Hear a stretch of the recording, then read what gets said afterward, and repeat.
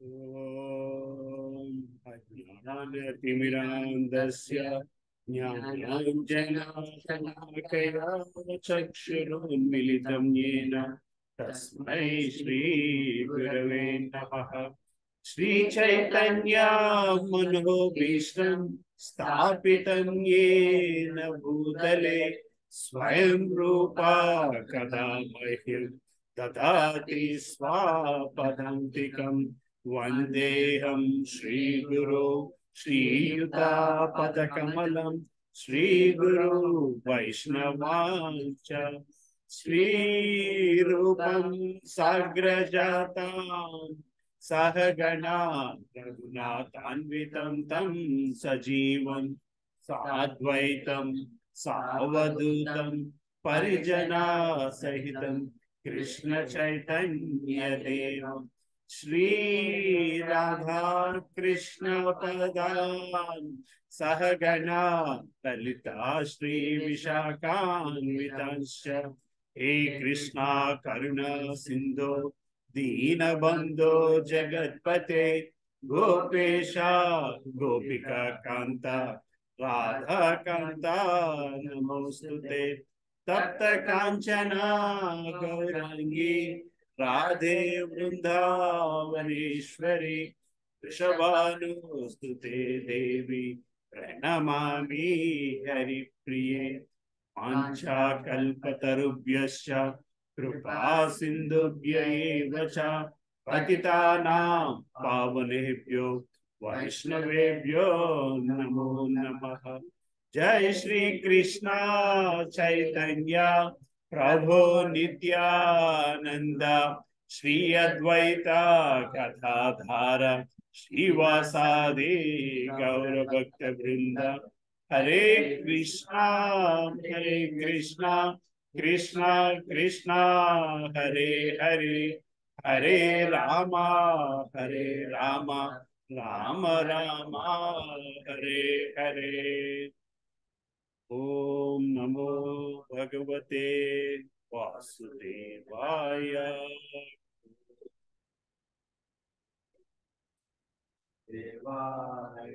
ओम नमो भगवते वासुदेवाय।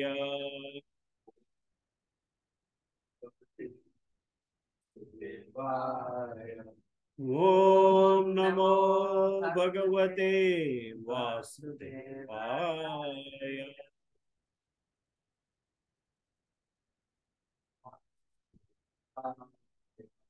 नारायणं नमस्कृत्यं नरं चैव नरोत्तमं देवीं सरस्वतीं व्यासं ततो जयमुदीरयेत्। नष्टप्रायेषु अभद्रेषु नित्यं भगवत सेवया भगवते उत्तमश्लोके भक्तिर्भवति नैष्टिकी।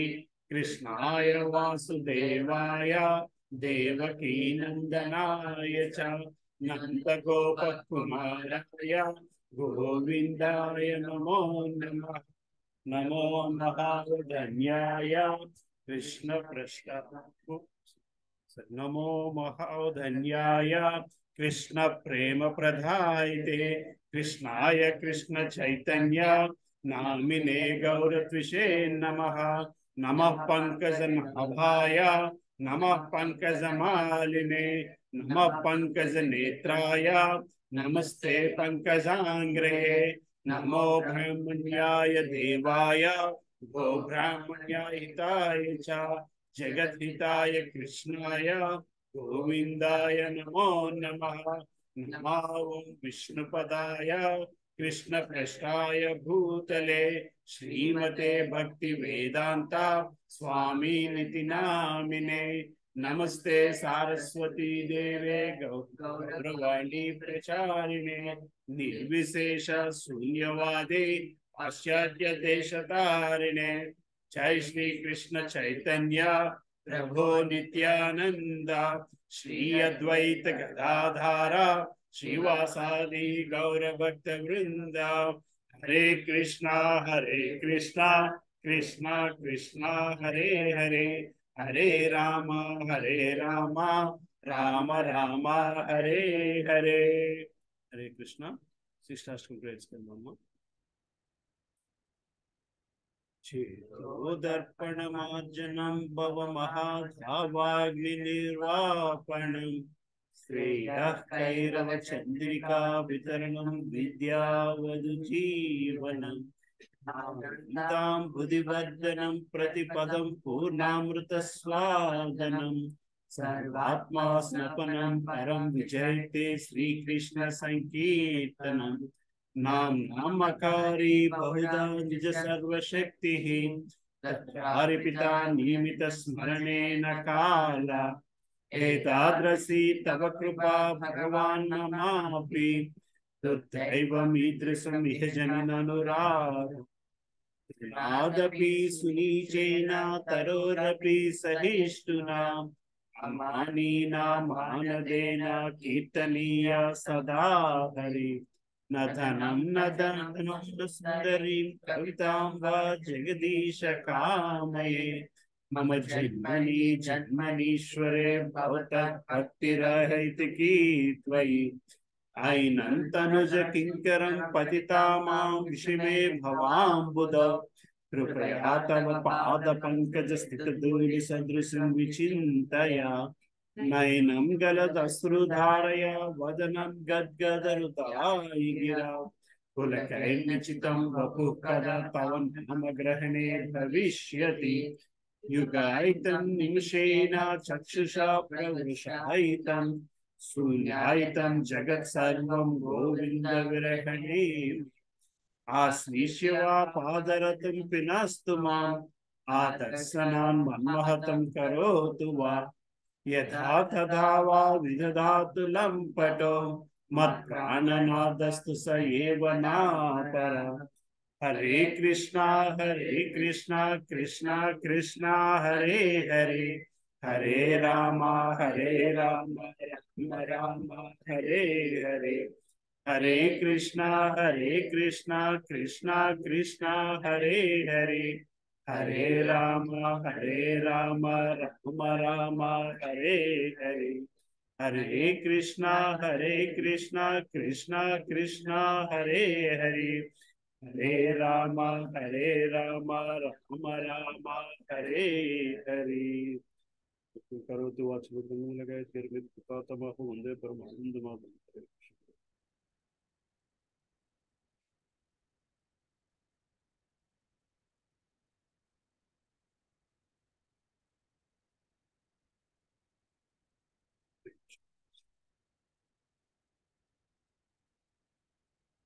మన 4వ అధ్యాయం ఉందాము.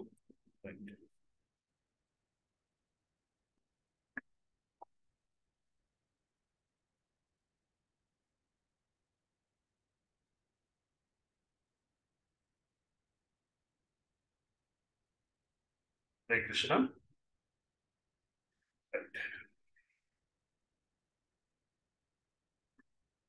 చూస్తామా? హరే కృష్ణ మాతాజీ, మీరు ఎదురుకు వస్తున్నారు. రమ్య గారు కదా, మీరు ఇవాళ వస్తున్నారు అనుకోలేదు. ఇవాళ సాయంత్రం ప్రోగ్రాంకి వస్తున్నారా? నేను బుక్ తేలేదమ్మా ఇవాళ.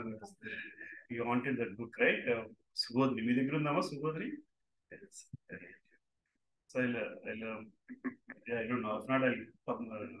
తులసి మాత దగ్గర నుంచి పంపిస్తాను. ఓకే, హరే కృష్ణ. సో మన 4వ అధ్యాయంలో ఉన్నాం కదండి.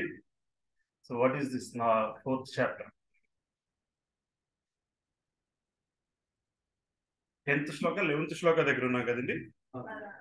దివ్య జ్ఞానం, భగవంతుని దివ్య జ్ఞానం. ఓకే, సో 10th దాకా చదువుకున్నాము. సో 5 to 10 జస్ట్ క్విక్ గా will go through this what you call translations. దేవాది దేవుడు పలికిను, ఓ పరంతప. ఒక నిమిషం నేను ఎందుకు ఇలా వస్తుంది.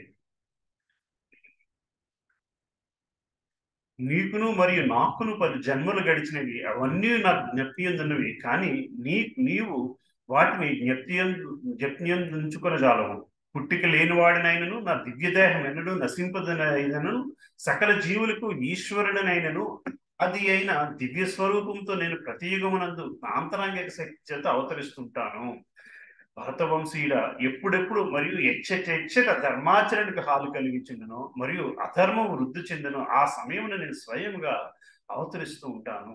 సాధువును రక్షించుట కొరకు, దుర్మార్గును నశింపు చేయుటను మరియు ధర్మమును పునఃస్థాపించుట కొరకు ప్రతి యుగమునందు నేను స్వయముగా అవతరించుతును. ఓ అర్జున, నా జన్మము మరియు కర్మల దివ్యతను నెరిగిన వాడు దేహమును విడిచిన పిమ్మట తిరిగి ఈ భౌతిక జగత్తునందు జన్మింపక నా శాశ్వతమైన ధామమున నన్నే పొందగలరు. రాగము, భయము, క్రోధము నుండి విడివడి నా యందు సంపూర్ణముగా ముగ్ధులై నన్ను శరణజొచ్చిన కారణమున పూర్వము పలువురు వ్యక్తులు నన్ను గూర్చిన జ్ఞాన తపస్సులచే పవిత్రులై నా ఎడ దివ్య ప్రేమను పొందగలిగిరి. ఇక్కడ దాకా చూసాము 10వ శ్లోకం దాకా. సో మనకు మూడో అధ్యాయము రెండోది కర్మయోగము, మూడోది రెండు మనకి గీతాసారము ఆత్మతత్వం గురించి నేర్చుకున్నాము. మూడోది కర్మయోగము, నాలుగోది వచ్చేసరికి దివ్య జ్ఞానం. So the next step of understanding the God consciousness, right? So ఇక్కడ మనం 10 శ్లోకాలు చూసామమ్మా. 11వ శ్లోకానికి వెళ్దాం.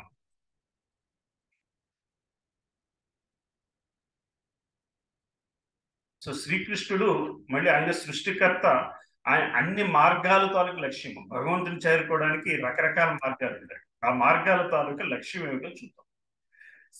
చాలా మందికి this is the one. To all paths lead to the same goal. Why is there worship of many gods? Is caste system not exploited? These are the things we should be able to answer ఈ next జరిగే శ్లోకాలు. చాలా మందికి సాధారణంగా ఎలా ఉంటుందంటే, నేను ఏదో దేవుడికి పూజ చేస్తున్నాను, తేడా ఏంటి? స్టేషన్కి వెళ్ళిన తర్వాత ఏ ట్రైన్ ఎక్కేసినా మనం మన ఊరు వెళ్ళలేం కదా. మన ఊరు వెళ్ళే ట్రైన్ ఎక్కితేనే మన ఊరు వెళ్తాం, right? If you get on to the right train, దనే will go. But అలాగే స్టేషన్కి వెళ్ళి ఏదో ఏ ట్రైన్ పడితే ఆ ట్రైన్ ఎక్కియట్లేదు కదా. మరి అలాగేటప్పుడు ఏ దేవుడు పడితే ఆ దేవుడిని పూజించడంలో ప్రయోజనం ఏమిటి? నేను అది చేస్తున్నా కదండి, ఇది ఎందుకు చేయాలి? ఇది చేస్తున్నాను కదండి, అది ఎందుకు చేయాలి? సాధారణంగా వచ్చే క్వశ్చన్. ఏదో ఒకటి చేస్తున్నాం కదా, ఎక్కడో దగ్గర ఏదో పూజ చేస్తూ మన మెంటల్ సాటిస్ఫాక్షన్ని మనం సాటిస్ఫై చేసుకుంటున్నాం. ఇవన్నీ సమానమా కాదా అన్నది భగవంతుడి ఈ శ్లోకాల్లో ఎక్స్ప్లెయిన్ చేసుకొస్తున్నారు. ఏంటి, ఇది అడగాల్సిన క్వశ్చనే కదా, అవునా కాదా అండి? ఎట్లా పూజ చేయాలి, ఏం పూజ చేయాలి మనం అర్థం చేసుకోవాలి ఏంటి. సరే, 11వ శ్లోకం ఎవరు చదువుతారు?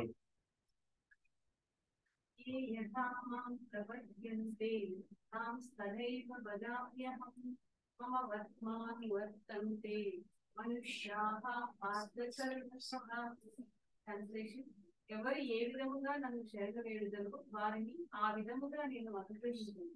ఓ బాధ, ప్రతి ఒక్కరు అన్ని విధముల నా మార్గమునే అనుసరించారు. ఏ యథా మాం ప్రపద్యంతే తాంస్తథైవ భజామ్యహం మమ వర్త్మానువర్తంతే మనుష్యః పార్థ సర్వసః. ఎవరు ఏ విధముగా నన్ను శరణుజొచ్చుతారో ఆ విధముగా వారిని నేను అనుగ్రహిస్తాను. ఓ పార్థ, ప్రతి ఒక్కరు అన్ని విధాలుగా నా మార్గమునే అనుసరిస్తారు. సో ఇందాక అడిగిన ప్రశ్నకే సమాధానం. సో భగవంతుడు ఇక్కడ చెప్తున్నారు, ఏ విధముగా నన్ను శరణుజొచ్చుతారో ఆ విధముగా నేను అనుగ్రహిస్తాను. కానీ మళ్ళీ అన్ని విధములుగా నా మార్గముని అనుసరిస్తారు. రెండింటికి తేడా ఏంటి? ఇందాక అనుకున్నాము, ఏది పడితే ఏ ట్రైన్ పడితే ఆ ట్రైన్ ఎక్కితే మన ఊరు చేరుకుంటామా, ఈ ట్రైన్ ఎక్కితే ఆ ఊరు చేరుకుంటాం. అది ఎప్పుడో కరెక్ట్ చేసుకుని మళ్ళీ మనం అక్కడి నుంచి వేరే ఊరు వెళితే అప్పుడు మనం చేరుకుంటాం. సో అన్ని విధాలుగా నా మార్గం. సో ఏదో నాడికి చేరుకుంటారు తప్పితే మొదట్లోనే చేరుకోవాలంటే ఏం చేయాలి అవుతుంది కదండి. సో దేవత బేసికల్గా ఏంటి, మనకు 30 దేవతలు ఉన్నారు. మనం ఏం చేస్తున్నాము, ఏదో ఒక దేవతని పూజ చేస్తుంటాం. ఆ దేవత పూజ భగవంతుని పూజతో సమానమా కాదా? So one more way to understand it is, there is prime minister of India. ఏదో పని కోసం ఆయన దగ్గరికి వెళ్ళొచ్చు, లేదా ఒక మంత్రి ద్వారా వెళ్ళొచ్చు, ఒక డిపార్ట్మెంట్ ద్వారా వెళ్ళొచ్చు. ఏదో విధంగా ఫైనల్ గా గవర్నమెంట్ ఆఫ్ ఇండియా సాల్వ్ చేయాలి ఆ ప్రాబ్లం. మనం డైరెక్ట్ యాక్సెస్ ఉంటే డైరెక్ట్ గా వెళ్ళడం బెటరా, లేకపోతే స్టెప్ బై స్టెప్ వెళ్ళడం బెటర్, ఇంకోళ్ళని పట్టించుకుని వెళ్ళడం బెటర్. అర్థమవుతుంది కదండి. సో ఫైనల్ గా గవర్నమెంట్ ఆఫ్ ఇండియానే సాల్వ్ చేయాలి ప్రాబ్లం. సో అదే మాట భగవంతుడు చెప్తున్నారు.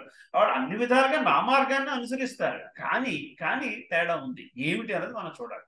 ఎందుకంటే శ్లోకం జనరల్ గా భగవద్గీత చదువుకునేటప్పుడు ఈ శ్లోకం చెప్పేసి చదువుకుని మీరు ఏం పూజ చేసినా పర్వాలేదు, భగవంతుడు శ్రీకృష్ణ పరమాత్ముడు భగవద్గీతలో చెప్పారు.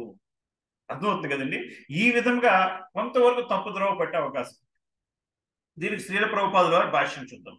ప్రతి ఒక్కడు విభిన్న రూపాలలో శ్రీకృష్ణుడిని అన్వేషిస్తున్నాడు. సో అర్థమవుతుంది కదండి. ఫైనల్ గా మనం భగవంతుడి గురించి అన్వేషిస్తున్నాం. దేవాది దేవుడైన శ్రీకృష్ణుడు తన నిరాకార బ్రహ్మజ్యోతి తేజములోని అణువులతో పాటు ప్రతి దానిలోని వసించే సర్వవ్యాపక పరమాత్ముని గాను పాక్షికంగా అనుభూతమవుతాడు. కానీ కేవలం విశుద్ధ భక్తుల చేతనే అతను పూర్తిగా అనుభూతమవుతాడు. ఈ రకంగా శ్రీకృష్ణుడే ఎల్లరి అనుభూతి లక్ష్యంగా ఉన్నాడు. ప్రతి ఒక్కరూ అందరూ అతనిని పొందగోరే తమ కోరికను బట్టి సంతృప్తి చెందుతూ ఉంటారు. బేసికల్గా మనం ఏదేదో భగవంతుని ఏదేదో దేవుణ్ణి పూజిస్తున్నా ఫైనల్ గా మన గోల్ ఏంటి, మన కోరిక ఏంటంటే భగవంతుని ఆనందపరచాలి అనే విధం. ఆ కోరిక అయితే ఉంది. అది డైరెక్ట్ గా భగవంతుని ఆనందపరుస్తున్నామా లేదా వేరే దేవత రూపంలో పెట్టుకుని భగవంతుడిని ఆనందపరుస్తున్నాము అన్న భావనతో బతుకుతున్నాము. బట్ మన భావన ఏంటంటే భగవంతుని ఆనందించపరుస్తాము అన్న భావన మాత్రం అక్కడి వరకు కరెక్ట్ గానే ఉంది అని చెప్తున్నారు. ఆధ్యాత్మిక జగత్తులో కూడా శ్రీకృష్ణుడు విశుద్ధ భక్తులతో వారు కోరే విధముగా దివ్య భావనలో అన్యోన్యంగా వర్తిస్తాడు. ఒక భక్తుడు శ్రీకృష్ణుని పరమ ప్రభువుగాను, ఇంకొకడు తన సొంత మిత్రుడిగాను, మరొకడు తన పుత్రుని గాను, ఇంకొకడు తన ప్రియునిగాను కోరుకొనవచ్చు. తన పట్ల గల విభిన్న ప్రేమ తీవ్రతను బట్టి శ్రీకృష్ణుడు ఆ భక్తులందరితో సమానంగా వరదానం చేస్తాడు. ఈ భౌతిక జగత్తులో అన్యోన్య భావాలు ఉన్నాయి. అన్ని భగవంతుని ద్వారా వివిధ రకాల ఆరాధకులతో సమానంగా పంచుకొనబడతాయి. విశుద్ధ భక్తులు ఇక్కడ దివ్యధామము విశుద్ధ భక్తులు ఇక్కడ దివ్యధామము రెండు చోట్ల కూడా భగవంతునితో సాంగత్యాన్ని పొంది స్వయంగా సేవ చేయగలిగే ఆ ప్రేమయుత సేవలో దివ్యానందాన్ని పొందుతారు. జీవుని వ్యక్తిగత అస్తిత్వాన్ని నశింపచేయడం ద్వారా ఆధ్యాత్మిక ఆత్మహత్య చేసుకొని కోరే నిరాకారవాదులు కూడా శ్రీకృష్ణుడు వారిని తన జ్యోతిలో కలుపుకొని సహాయం చేస్తాడు. అటువంటి నిరాకారవాదులు నిత్య ఆనందమైన భగవంతుని అంగీకరించరు. అందుకే వారు తమ వ్యక్తిత్వాన్ని చేసుకున్న వారై ఆ దేవాది దేవుని దివ్య సేవానందాన్ని అనుభవించలేరు. నిరాకార స్థితిలోని స్థిరంగా ఉండలేనిటి వారి కొందరు ఈ భౌతిక కార్యరంగానికి తిరిగి వచ్చి నిద్రాణంగా ఉన్న తమ కార్యవాంఛను ప్రదర్శిస్తారు. వారికి ఆధ్యాత్మిక లోకంలో ప్రవేశం ఉండదు, కానీ భౌతిక లోకంలో పనిచేయడానికి తిరిగి అవకాశం ఇవ్వబడుతుంది. కామ్య రతులైన వారికి భగవానుడు యజ్ఞేశ్వరునిగా వారి కర్మలకు వాంఛిత ఫలాన్ని ఇస్తాడు. యోగ సిద్ధులను కోరే యోగులకు ఆ శక్తులు ఇవ్వబడతాయి. ఇంకొక రకంగా చెప్పాలంటే విజయ ప్రాప్తికి ప్రతి ఒక్కడు కేవలం ఆ దేవాది దేవుని కరుణపైనే ఆధారపడి ఉంటాడు. అన్ని రకాల ఆధ్యాత్మిక పద్ధతులు ఒకే మార్గం పైన ఉన్నట్టు వివిధ స్థాయిల విజయాలు మాత్రమే. అందుకే శ్రీమద్ భాగవతంలో 2.3.10లో చెప్పుకున్నట్లు మనిషి కృష్ణ భక్తి భావనలో పూర్ణత్వ స్థితికి రానిదే అన్ని ప్రయత్నాలు అపూర్ణముగానే మిగిలిపోతాయి. కోరికలు లేకపోయినా భక్తుల స్థితి, కామ్య కర్మ ఫలాలు కోరినా లేదా మోక్షమును కోరినా మనిషి కృష్ణ భక్తి భావంలో పరిసమాప్తమయ్యే సకల పూర్ణత్వము కొరకు సాయిశక్తుల భగవంతుడిని అర్థించాలి. హరే కృష్ణ. సో మన కోరిక ఏదై ఉన్నా సరే భగవంతుడిని అర్థించాలి అని చెప్పి ప్రభుపాదులు చెప్తున్నారు. So there are couple of things. మనం 2-3 విషయాలు ఇక్కడ అర్థం చేసుకోవాల్సి ఉన్నామండి. సో ఇక్కడ నిరాకార వాతత్వం గురించి చెప్తున్నారు. భగవంతుని నిరాకారుని కింద పూజించే వాళ్ళ తత్వం గురించి చెప్తున్నారు.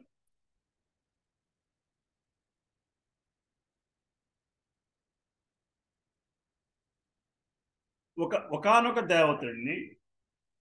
దేవతని భగవంతునితో సమానంగా పూజించడంలో ఏం జరుగుతుంది? కాదండి, భగవంతుని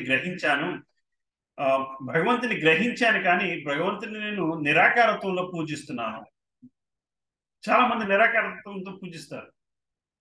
ఇప్పుడు శంకరాచార్యులు ఫాలో అయిన వాళ్ళందరూ కూడా ఆ పుస్తకం కూడా నిరాకారత్వాన్ని సూచిస్తుంది. ఏమో మీ చేతిలో ఉన్న పుస్తకం అది, ఇది yellow book.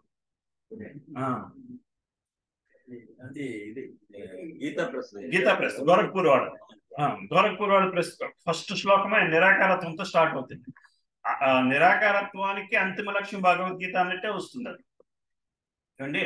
So bottom line ఏంటంటే, సో నిరాకారత్వంతో మన లైఫ్ ఈజీ అవుతుంది, ప్రొసీజరల్ గా ఈజీ అవుతుంది. ఎందుకంటే ఏం చేయాల్సింది ఏమీ లేదు. ఒక పూజ, ఒక భగవంతుడి ఆనందం కోసం, ఎందుకంటే భగవంతుడు అన్నది వ్యక్తిగతంగా చూపించట్లేదు కాబట్టి మన లైఫ్ ఈజీ అయిపోయింది. అందుకోసం నిరాకారత్వం పాపులర్ అయిపోయింది. కానీ దోతుంది కదండి, మనం భగవంతుని 3 విధాలుగా అర్థం చేసుకోలేదు. ముందు నుంచి మనం ఎక్స్ప్లెయిన్ చేసుకుంటూ వస్తాం. భగవంతుని రూపము, భగవంతుని చుట్టూ ఉన్న దివ్య తేజస్సు, ప్రతి మనిషిలో అంటే పరమాత్మ రూపము. 3 విధాలుగా భగవంతుని అర్థం చేసుకోవాలి. సో నిరాకారత్వము వలన మనం ఎంతవరకు చేరుకుంటాము అంటే, భగవంతుని చుట్టూరు ఉన్న దివ్య తేజస్సు వరకు చేరుకుంటాం. It is the same analogy. సూర్యుని తాలూకా కిరణాలు, సూర్యుని తాలూకా ఉపరితలం, సర్ఫేస్, సూర్యుని చుట్టూరు ఉండే ఎఫ్లెజెన్స్. There is the planet Surya planet, and then there is surface of Surya planet, and then there is rays that are coming out, the brightness around the Surya planet. So till where పరమాత్మ అన్నది, ప్రతి మనిషిలో అంటే పరమాత్మ తత్వం ఒక సూర్య కిరణం లాంటిది, ఒక సూర్య కణము లాంటిది. and సూర్యుని చుట్టూ ఉండే దివ్య శక్తి, the brightness, the effulgence of sun is like the Brahmajyoti around the God. భగవంతుని చుట్టూరు ఉన్న ఎఫ్లెజెన్స్ అలా ఉంటుంది. భగవంతుని మొహం మనకు కనబడదు, అంత బ్రైట్ గా ఉంటుంది. దానినే భగవంతుని రూపము కింద పూజించుకునేది నిరాకారం. ఎందుకంటే అది తీస్తే అప్పుడు భగవంతుడు కనబడతాడు.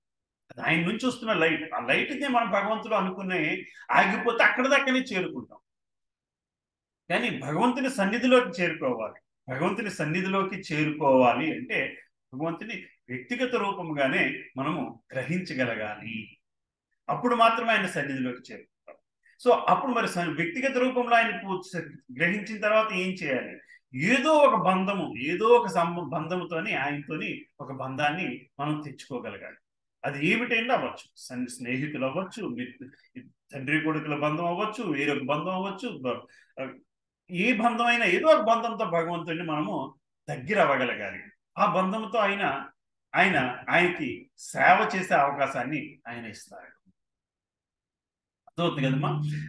సో ఇక్కడ లాస్ట్ సెంటెన్స్ లో అన్ని రకాల ఆధ్యాత్మిక పద్ధతులు ఒకే మార్గం పైన వివిధ స్థాయిల విజయాలు మాత్రమే. అందుకే శ్రీమద్ భాగవతం కోరికలు లేకపోయినా, అంటే కోరికలు లేకపోయినా, భౌతిక కోరికలు లేకపోయినా, కామ్య కర్మ ఫలాలు కోరినా, లేదా మోక్షమును కోరినా, మనిషి కృష్ణ భక్తి భావంలో పరిసమాప్తమయ్యే సకల పూర్ణత్వం కొరకు సాయశక్తుల భగవంతుడినే అర్థించాలి. ఈ కోరికలు ఉన్నా లేకపోయినా దేనికైనా భగవంతుడిని అర్థించాలి అని చెప్పి శ్రీల ప్రభుపాదులు చెప్తున్నారు ఇక్కడ. అవుతుంది కదా. నెక్స్ట్ శ్లోకాల్లో వస్తాయి. మనకి దేవతల్ని పూజిస్తే వరాలు ఈజీగా దొరుకుతాయి. వరాల కోసం అయితే దేవతలను పూజించుకోవచ్చు, మోక్షం మాత్రం దొరకదు. సో వరాలు రావడం వలన మోక్షం అయితే ఉండదు. అర్థమవుతుంది కదమ్మా? భౌతిక ప్రపంచంలోని ఇంకొంచెం ఎక్కువగా అనుభవించడానికి అవకాశం ఇవ్వడానికి ఆ దేవతలు మనకి వరాలను ఇస్తారు, అందులో అనుమానం లేదు. కానీ దేవతలను పూజిస్తూ అది మోక్ష మార్గం అయిపోతుంది అనుకుంటే మాత్రము రైట్. అంతవరకు క్లియర్గా ఉంది కదమ్మా? Questions ఏమన్నాయా? Right. So shall we go to the next శ్లోక. ఎవరు చదువుతున్నారు?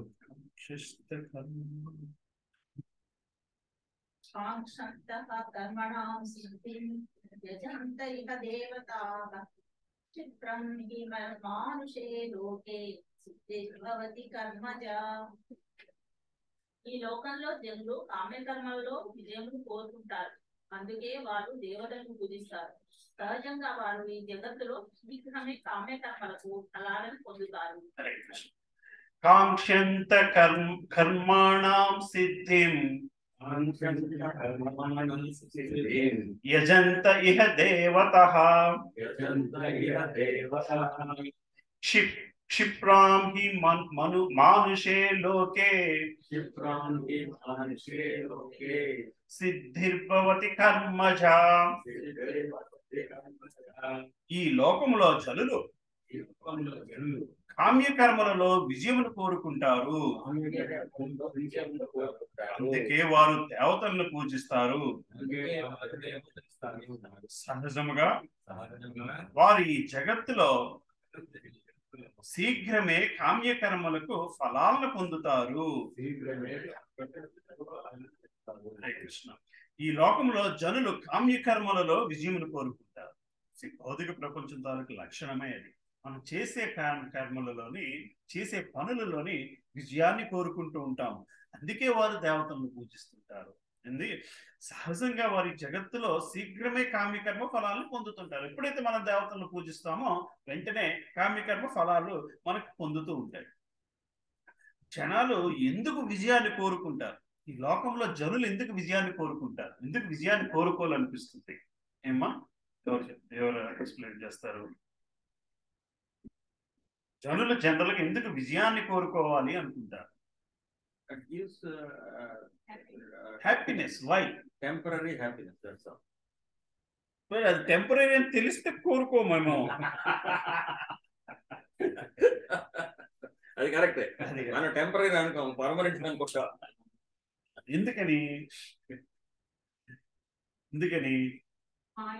మాయా. Okay, generic answer. Okay.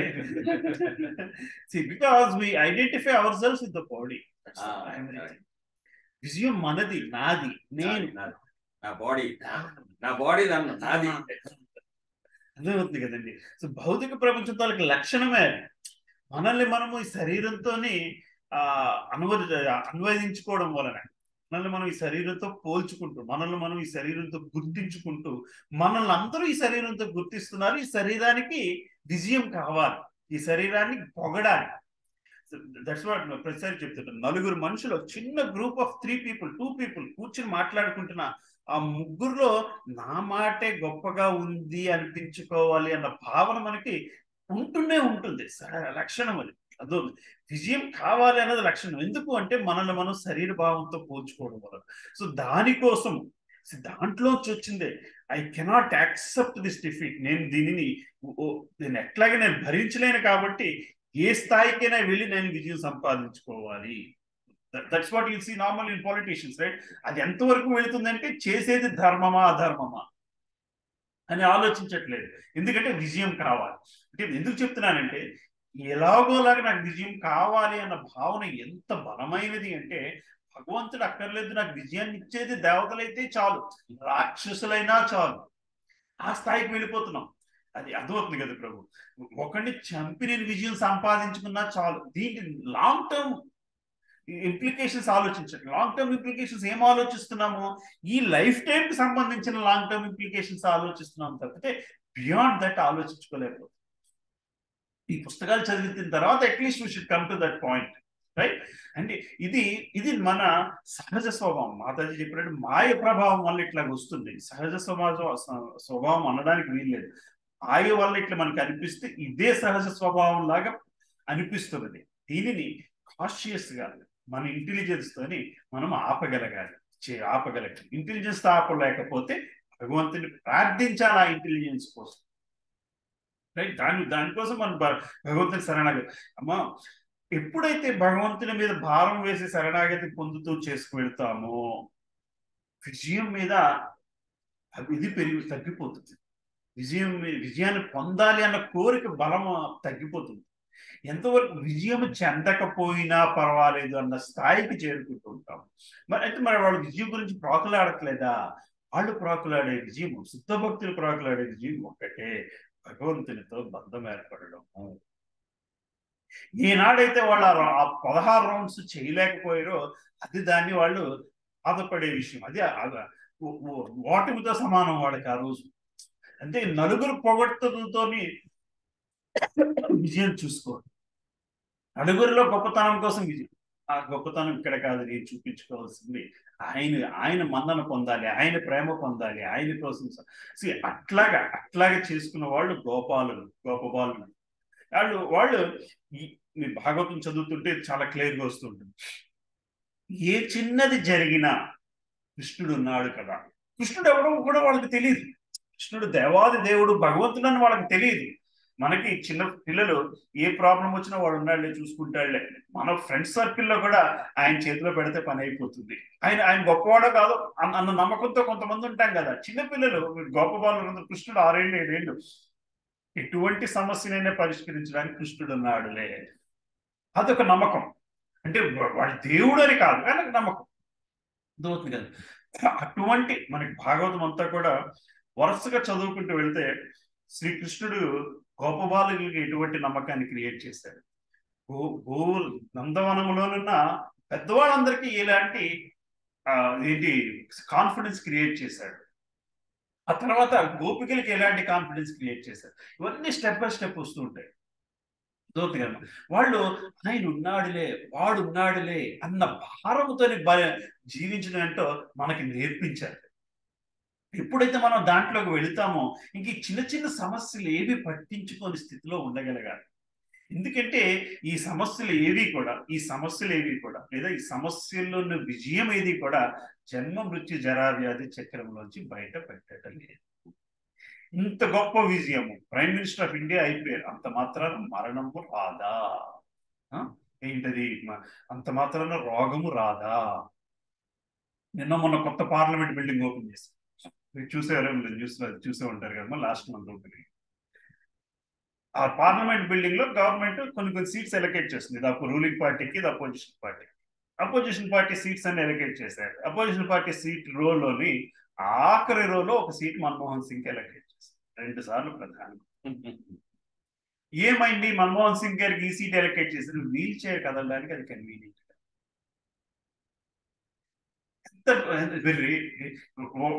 ఒక స్థాయిలోని ఆయన వలనే ఇదంతా జరుగుతుంది. ఎకానమికల్ రెవల్యూషన్ వచ్చింది. 2 సార్లు ప్రధానమంత్రి, మంచి ప్రధానమంత్రిలో చెడపడం వేరే విషయం.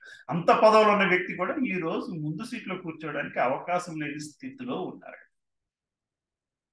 That is the nature of Vajpayee చనిపోయిన ఫోటో ఇవ్వడానికి కూడా బీజేపీ వాళ్ళు ఒప్పుకోలేదు. అయితే ఆఖరి నిమిషంలో మొహం ఎలాగుందో చూపించింది. మీకు ఎక్కడ ఒక్క ఫోటో రాదు. ఆయన చనిపోయినప్పుడు ఒక్క ఫోటో రాలేదు బయటికి. ఎందుకంటే అన్రికగ్నైజబుల్ ఫేస్ లో ఉన్నాడు. ఆయనది లతా మంగేష్కర్ది ఎవరిది రాదు బయట. Recognisable face. ఇంత స్థితిలో అంత బ్యాడ్ పొజిషన్ లో వాళ్ళు చనిపోయారు. ఆయన ఒక్కసారి యుఎస్ లోని లాస్ ఏంజల్స్ లో టూర్ వెళ్తుంటే చూపించి పెద్ద బిల్డింగ్ చూపించి దిస్ ఇస్ వేర్ అప్పుడు ఇంకా బతుకున్నాడు రొనాల్డ్ రేగన్ ఈ బిల్డింగ్ లోపల బతుకున్నాడు అనమాట. సడన్ గా రొనాల్డ్ రేగన్ ఇంటి పక్క నుంచి వెళ్తూ, రొనాల్డ్ రేగన్ అంటే సోవియట్ యూనియన్ ని చిన్న భిన్నం చేయించడానికి కావాల్సిన స్ట్రాటజీని తీసుకొచ్చిన గొప్ప వ్యక్తి. 10-15 సంవత్సరాలు జీవోత్సవంలా బతికాడు. అల్సైమర్స్, parkinsonism, one of those diseases. ఏమండి? హాలీవుడ్ రొనాల్డ్ రేగన్ మరి గవర్నర్ గా చేశాడు. తిరుగులేని సినిమా యాక్టర్, ప్రెసిడెంట్ ఆఫ్ 2 సార్లు ప్రెసిడెంట్ గా కూడా చేశాడు. 80 ఏళ్ళప్పుడు ప్రెసిడెంట్ గా గెలిచాడు కూడా. ఆఫ్టర్ దట్ ఫర్ 15-20 years జీవోత్సవంలా బతికాడు.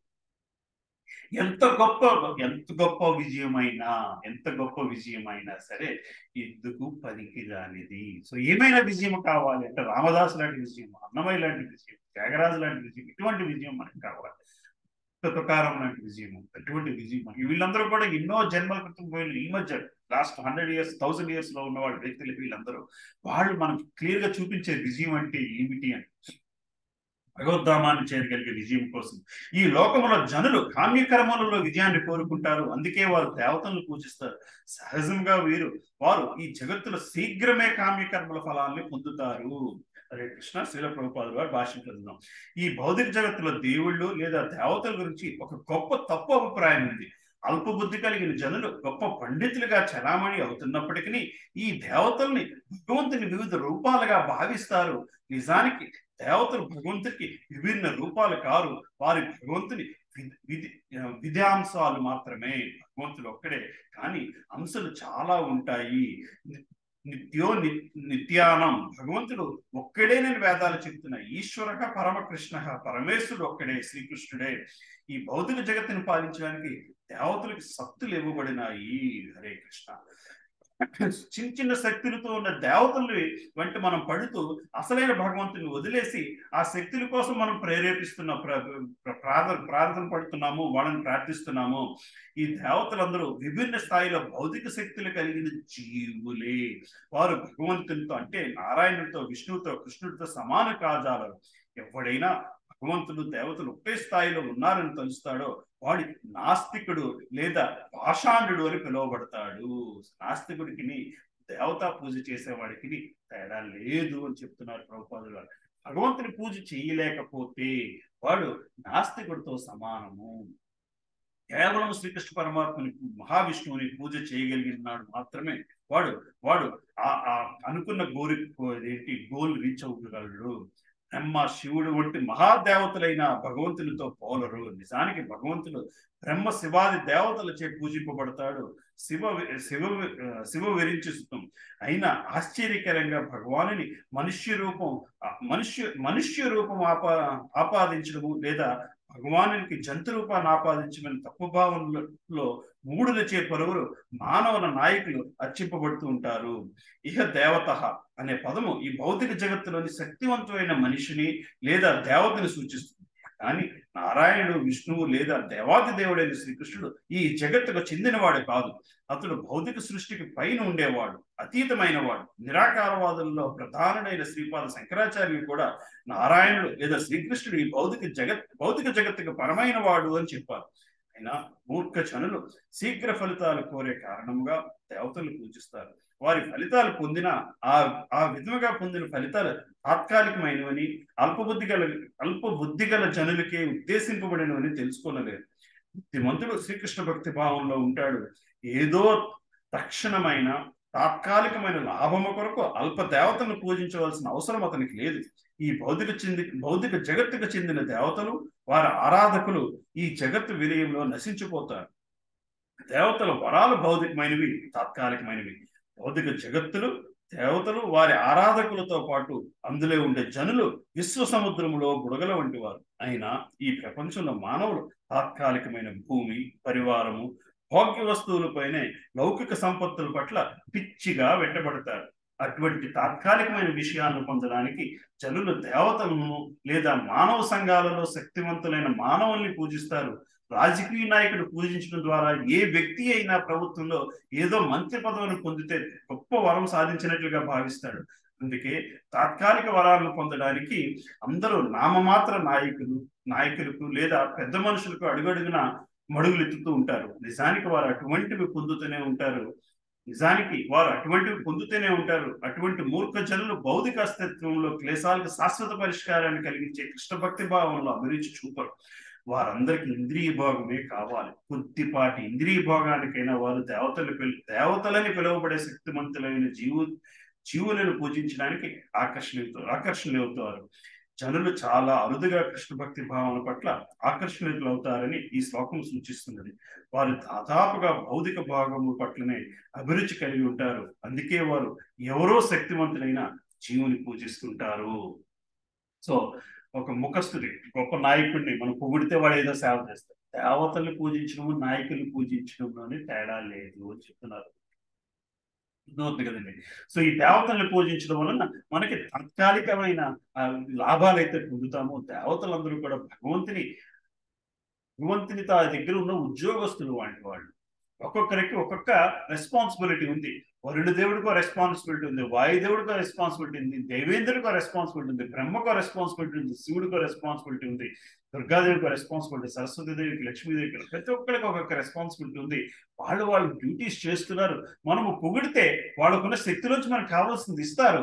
కానీ అది పట్టుకుని మనం ఏం చేస్తున్నాము, విజయాన్ని తీసుకుని ఆనందిస్తుంటే మనము ఈ భౌతిక ప్రపంచానికి మరింత బంధీమైపోతూ ఉంటున్నాము అన్నది గ్రహించగలగాలి. అవుతుంది కదండి. సో ఆ విజయం వలన భగవంతునికి దగ్గర అవుతున్నామా లేదా?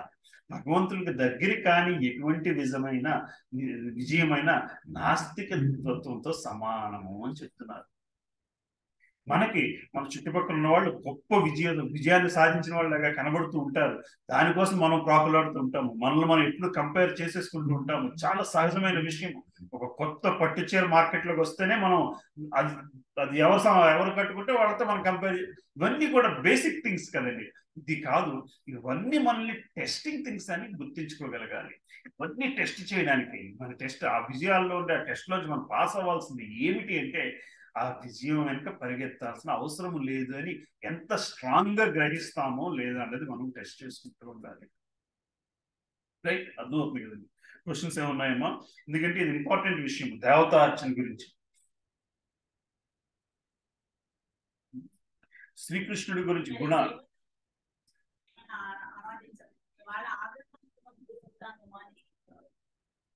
ఇప్పుడు ఉంటుంది, సందేహం ఉంటుంది.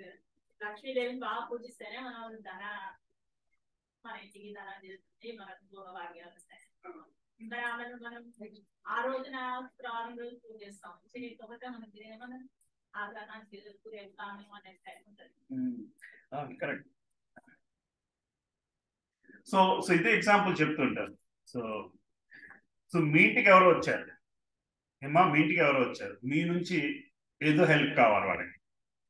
మీ వారు మీరు ఉన్నారు, మీ వారిని వదిలేసి ఆయన మిమ్మల్నే పొగుడుతున్నారు అనుకోండి హెల్ప్ కావడానికి.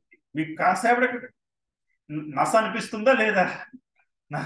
ఏమిటి నస అనిపిస్తుందా లేదా? వచ్చిన వాళ్ళు మీ వారిని పొగిడారు అనుకోండి, అప్పుడు మీరు వాళ్ళకి హెల్ప్ చేస్తారా లేదా? మిమ్మల్ని పొగిడితేనే హెల్ప్ చేస్తారా? ఇద్దరు సమానం. బేసికలీ లక్ష్మీదేవి మహావిష్ణు మన్నన పొందడం కోసం ఆయన కాళ్ళు పడుతూ గడుపుతుంది. లక్ష్మీదేవి కథ చదువుకుంటే మీరు ఎక్కడి నుంచి వచ్చింది, సాగర మదంలో నుంచి బయటకు వస్తుంది. సాగర మదంలో నుంచి బయటకు వస్తే దేవతలు కూడా ఆవిడ అందాన్ని చూసి మోహితులైతే ఆవిడ మాత్రం మహావిష్ణువు మాత్రమే నేను ప్రసన్నం చేసుకోవాలి అని చెప్పి వెళ్ళిపోతుంది. ఈనాటికి కూడా లక్ష్మీదేవి మన 2 ఫోటోలు కనబడుతుంది. కాళ్ళు పడుతూ ఒకటి, మహావిష్ణువు రెండింటికి తేడా ఏమిటి? రెండు డిఫరెంట్ పెర్సెప్షన్స్ లో ఉన్నాయి కదా. అదే ఆ ఫోటో మీనింగ్ ఏంటి, ఈ ఫోటో మీనింగ్ ఏంటి? లక్ష్మీదేవి ఆవిడ స్థానము ఆయన కాళ్ళ దగ్గర అన్న భావంలో ఉంటుంది. మహావిష్ణువు ఆవిడ స్థానం నా గుడ్డిలో అన్న భావంలో ఉంటాడు. ఈవిడ పెర్సెప్షన్ ఫోటో ఒకటి, ఆయన పెర్సెప్షన్ భావం. ఓకే, అర్థమవుతుంది కదమ్మా. సో సో లక్ష్మీదేవి మన్నన పొందాలి అంటే మహావిష్ణు మన్నన పొందితే, అరే నేను ఎవరు మన్నన పొందుతున్నానో తన్నే వీళ్ళు ప్రసన్నన చేసుకున్నారు కదా, వీళ్ళ కోరిక తీర్చడం ఎంత. అప్పుడు అర్థమవుతుంది కదండి. ఇప్పుడు కూడా లక్ష్మీ పూజ చేయడంలో తప్పు లేదు. లక్ష్మీనారాయణ పూజ చేయండి, లక్ష్మీనారాయణ పూజ చేయండి. శుక్రవారం కూడా ఉత్తి లక్ష్మీదేవి బొమ్మ కంటే కూడా పక్కన మహావిష్ణువు బొమ్మ పెట్టి లక్ష్మీదేవిని పూజిస్తే ఆవిడ మరింత సంతోషిస్తుంది. మీరే అన్నారు కదా ఇద్దరు సమానులే అని. మరాఠోడు ఆయన వదిలేసి మీకు పూజ చేస్తే ఆ కాసేపటికి వచ్చినవాడు నష్టపెడుతున్నాడు అన్న భావన మీకు వస్తుందా లేదా? అదే జరుగుతుంది. అంటే మరి లక్ష్మీదేవి కోరిక తీర్చదా? ఆవిడ ఒక్కరు పూజ చేస్తున్నా సరే కోరిక తీరుస్తుంది. ఎందుకు తీరుస్తుంది? నీ నస ఆపడం కోసం తీరుస్తుంది. అర్థమవుతుంది కదమ్మా. మహావిష్ణువుని ప్రసన్న చేసుకున్నప్పుడు ఆవిడ తీర్చే కోరిక అదే డబ్బు వేరే విధంగా ఉంటుంది. ఎలాగుంటుంది? ఆయన మన్నన కోసం మీ కోరిక మీ దగ్గర డబ్బు పెడుతుంది. ఇప్పుడు ఏమైంది? ఆ డబ్బుకి ఈ డబ్బుకి ఉన్న తేడా, ఏమా అర్థం కదా? వచ్చేస్తే ఆటోమేటిక్ గా వస్తాయి. లక్ష్మీదేవి మీరు మహావిష్ణువుని పూజ చేసుకున్నప్పుడు ఇచ్చిన డబ్బులోని ఆవిడ భక్తి కూడా ఉంది. అందులో ఆవిడ భక్తితో ఇచ్చిన డబ్బు అవుతుంది. ఈ డబ్బు మీరు కూడా మహావిష్ణువుని భక్తులు అవ్వడానికి ఉపయోగపడాలి అన్న భావనతో డబ్బులు మీ దగ్గరికి వస్తాయి. లేని పక్షంలో వదిలించుకుందాము అన్న భావంతో ఇచ్చిన డబ్బులు, ఆ డబ్బులతోని సుఖము, భౌతిక సుఖం మాత్రమే వస్తున్నది. భౌతిక సుఖం కూడా వస్తున్నదని గ్యారెంటీ లేదు. డబ్బు అయితే ఉంటుంది, డబ్బున్న ప్రతి ఒక్కరు సుఖంగా ఉన్నాడని గ్యారెంటీ. అవునా కదా అమ్మా? ఏమ్మా? మనశ్శాంతి అంతే. ప్రోగ్రెస్ ఉండాలి. జీవిత లక్ష్యం ఒకటే. ఏ జీవికి లేదు ఈ అవకాశం, మిగతా ఏ జీవులకి లేదు ఈ అవకాశం. మానవునిగా పుట్టిన వాళ్ళకి మనం ఆలోచన శక్తి క్వశ్చన్ చేసుకుని ఏమిటి నా లక్ష్యము అని ఆలోచించుకోగల శక్తి కేవలం మానవునికి మాత్రమే ఉన్నది. అది మనం సరిగ్గా వాడుకోకపోతే అంతా వృధా చేసుకున్న వాళ్ళం. అంతే కదమ్మా. పూజ చేసుకున్నవాడు పూజ చేయనివాడు ఇద్దరూ మరణిస్తున్నాడు. బట్ మరణించిన తర్వాత ఏ స్థితిలో వెళుతున్నారు? రైట్. లాస్ట్ వీక్ వెంట్ మా సత్సంగంలో ఒక ఆయన వాళ్ళ తల్లి చనిపోయారు. లాస్ట్ ఆదివారం సోమవారం ప్రభు ఎప్పుడు థర్స్డే అండి. థర్స్డే మార్నింగ్ వెళ్ళాం. బుధవారం రాత్రి ఆవిడ చనిపోయారు. థర్స్డే మార్నింగ్ తెల్లారి ఇంచుమించు 7:30-8 గంటలకల్లా అందరం అక్కడ ఉండి బాడీ ఎత్తే లోపల 2 hours అక్కడ భజన చేస్తాం, నా సంకీర్తన చేస్తే హరినామం. ఎక్కడవుతుందమ్మా, ఎవరు చేస్తారు? ఆ యోగం ఎక్కడ దొరుకుతుంది? ఆ యోగం ఎక్కడ వస్తుంది? నలుగురు మనుషులు ఎంత విజయం సంపాదిస్తే, భౌతికంగా ఎంత విజయం సంపాదిస్తే ఆ తల్లికి ఆ యోగం జరిగింది. కొడుకు ఆయన మాలాగా ప్రీచర్ కాబట్టి, ఆయన మాతో పాటు మా సత్సంగంలో ఉంటున్నారు కాబట్టి, అందుకని అందరం వెళ్ళి ఆయన రిక్వెస్ట్ చేశారు, ప్రభు మీరు వచ్చి మా అమ్మగారు ఆత్మ కోసం కొంత ప్రార్థన చేయండి. బాడీ దగ్గర కూర్చొని ప్రేయర్ చేస్తాం. That is what we need. మనం పోయిన తర్వాత ఎవడు మన కోసం ఆ మాత్రం పరితెప్పిస్తే చాలు. ఎన్ని విజయాలకు అది వస్తుంది, దానికోసం మనం ఏం సాధన చేయాలి ఏమా? దేవతార్చనలో ఇది రాదు. అలాగనే దేవతల పూజ మానేమని అనట్లేదు. ఈరోజు వినాయకుడి పూజ చేయాలి. వినాయకుడి పూజ మనకు ప్రతి దానికి ముందు వినాయకుడి పూజ చేస్తారు. ఎందుకు చేస్తారు? విఘ్నాలను తొలగించడం కోసం. అంతవరకే ఆయనకున్న పరిధి, అంతే. సెక్యూరిటీ గార్డుకి ఉన్న రెగ్యులేషన్ అంతే. మనకు వచ్చిన నెంబర్ నోట్ చేసుకుని మనకు గేట్ ఎత్తడం వరకే వాడికి తెలుసు. అంతేగాని ఈ అపార్ట్మెంట్ తలుపు కొట్టి లోపలికి ఇచ్చే పర్మిషన్ వాడికి లేదు. మళ్ళీ ఓనర్కే ఉందా పర్మిషన్? అంతే కదండి. వాడు ఏ నెంబర్ నోట్ చేసుకుని అక్కడ దాకా, అంతేగాని ఇక్కడికి వచ్చిన తర్వాత తలుపు తీయకపోతే వాడు ఏం చేయలేడు. అట్లాగా మనము ప్రతి దేవత తాలూకా పరిధిని అర్థం చేసుకుని పూజ చేయాలి. వినాయకుడికి చేయాల్సిన పూజ విఘ్నాలను తొలగించడం ఆయన చేయాల్సిన డ్యూటీ అది. మరి ఆయన ఎటువంటి విఘ్నాలను తొలగించాలి అని మనం ప్రార్థన చేయాలి అంటే, నేను భగవంతుని దగ్గరికి చేరుకోవడానికి నాకుండే విఘ్నాలను అన్నీ తొలగించవయ్యా అని మనం ప్రార్థన చేసుకోవాలి. అందులో ఒక భాగము భౌతికంగా ఉండే విఘ్నాలని కూడా ఆయన తొలగిస్తూ ఉంటాడు. ఎటువంటి ఈ పని చేయడం వలన ఆయన భగవంతుని దగ్గరికి ఈ రోజు పూజ చేసుకోవడానికి కష్టంగా ఉంది, ఈ నలుగురు చుట్టాలు వాళ్ళ ఇంటికి వస్తే ఈ రోజు వాడు సత్సంగానికి వెళ్ళలేడు, మనం వినాయకుడు పూజ చేసుకుంటే ఆ నలుగురు చుట్టాలు ట్రైన్ మిస్ అయిపోతుంది వాడు. మనం సత్సంగానికి వెళ్ళే బాధ్యత ఆయన స్వీకరిస్తాడు. మనం ఆ పూజ అట్లా చేసుకోలేకపోతే మనం వాళ్ళకి విఘ్నాలను తొలగిస్తాడు, మనకి అదేనమ్మా. ఇంతే, చాలా సింపుల్. హనుమంతుడిని రాముడు పూజ చేస్తే ఆయన సంతోషిస్తాడు, ఆయన్ని పూజ చేస్తే okay do what you want to do, but this is my God, నా పని నన్ను బోధన చేయగానే వదిలేస్తుంటాడు. అందువల్ల దేవతను పూజ చేయకపోతే వాళ్ళకి ఆగ్రహం వస్తుందా?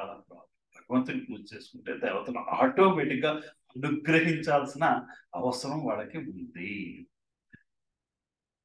ముందు శ్లోకాల్లో వస్తుంది, ఒక చెట్టు పళ్ళు ఇస్తుంది కదా అని చెప్పి మొగ్గలకి పువ్వులకి పళ్ళుకి మనం నీళ్లు కొట్టం కదా, మూలానికి నీళ్లు కొడితేనే పండుగ నీరు, పండుగ కన్నా కావాలి అని చెప్పి పండుగ నీళ్లు పోయాం కదా. అట్లాగనే భగవంతునికి ఎప్పుడైతే పూజ చేస్తామో దానికి ఉన్న శాఖలన్నిటికీ ప్రతి బ్రాంచ్ కి కూడా నీళ్లు ఎట్లా పెడతాయో మనం భగవంతుడు పూజ చేస్తే ఆయన కింద పనిచేసే ప్రతి ఒక్కడు కూడా మన కోసం పనిచేయడం మొదలు పెడతారు.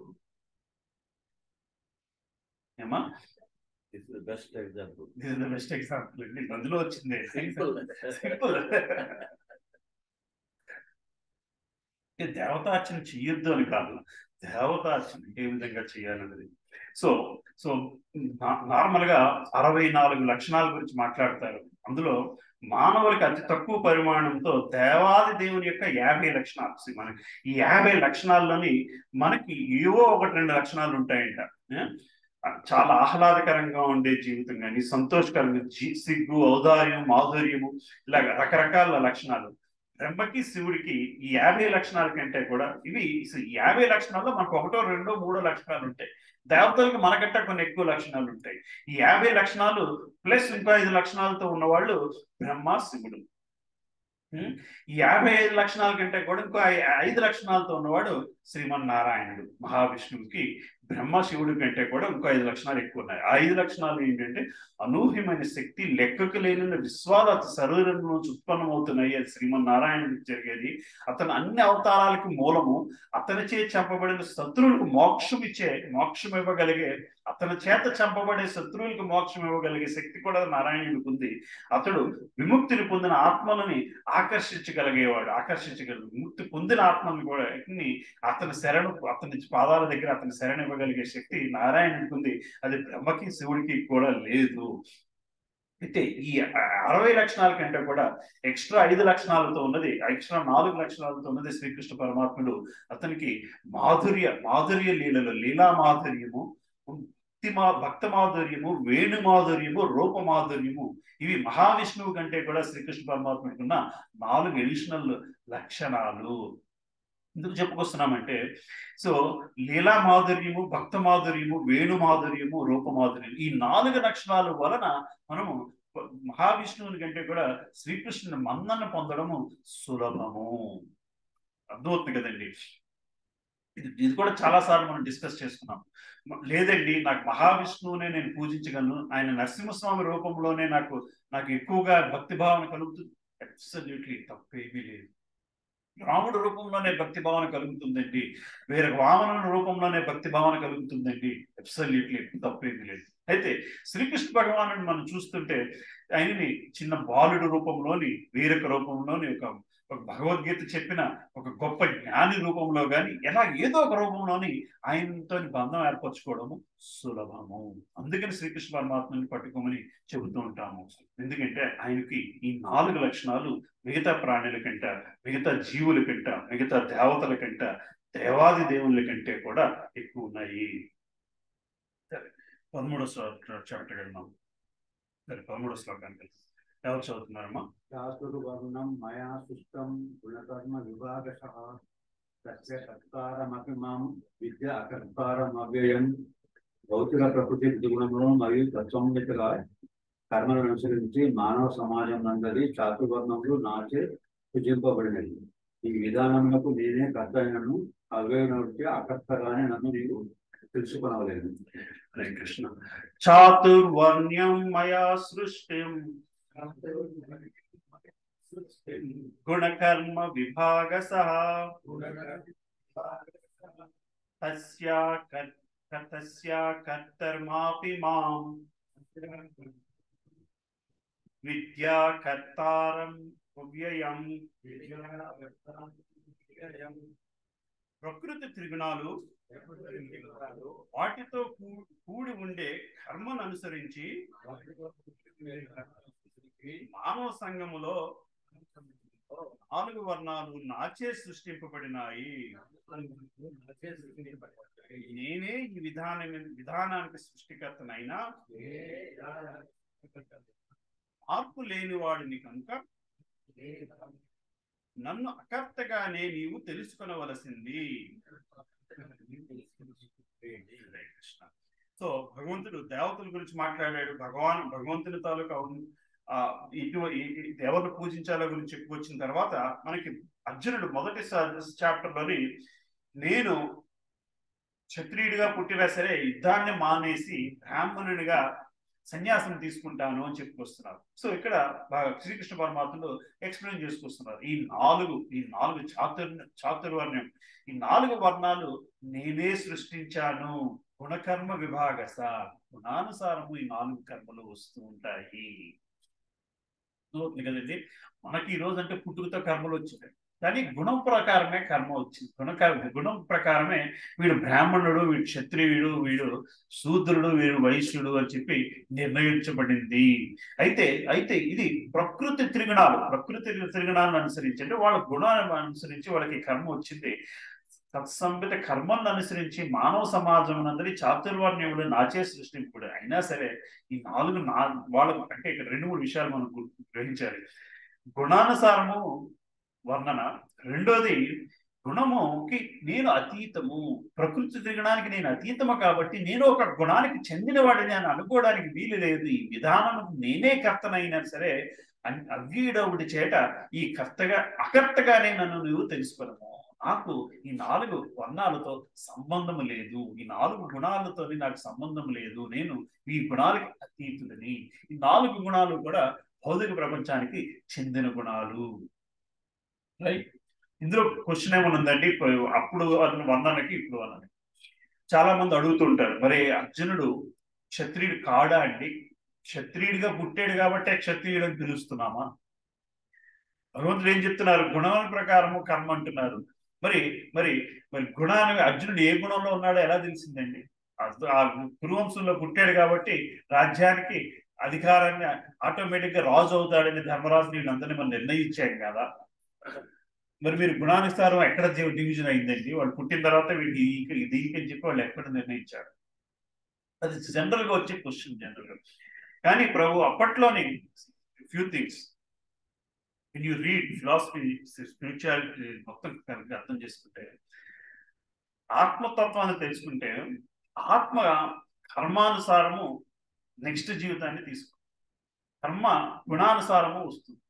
ప్రకృతి త్రిగుణానుసారము కర్మ మనం పనులు చేసుకుంటున్నాము. ఆత్మకి ఉన్న స్వచ్ఛత వలన అది ఎక్కడ జన్మ తీసుకోవాలో కూడా నిర్ణయించుకోగల శక్తి ఉంది. ఈ రోజు లేదండి. ఈ రోజు అది లేదు, అనుమానం లేదు. అనుమానం లేని విషయం ఏంటంటే ఈ రోజు లేదు.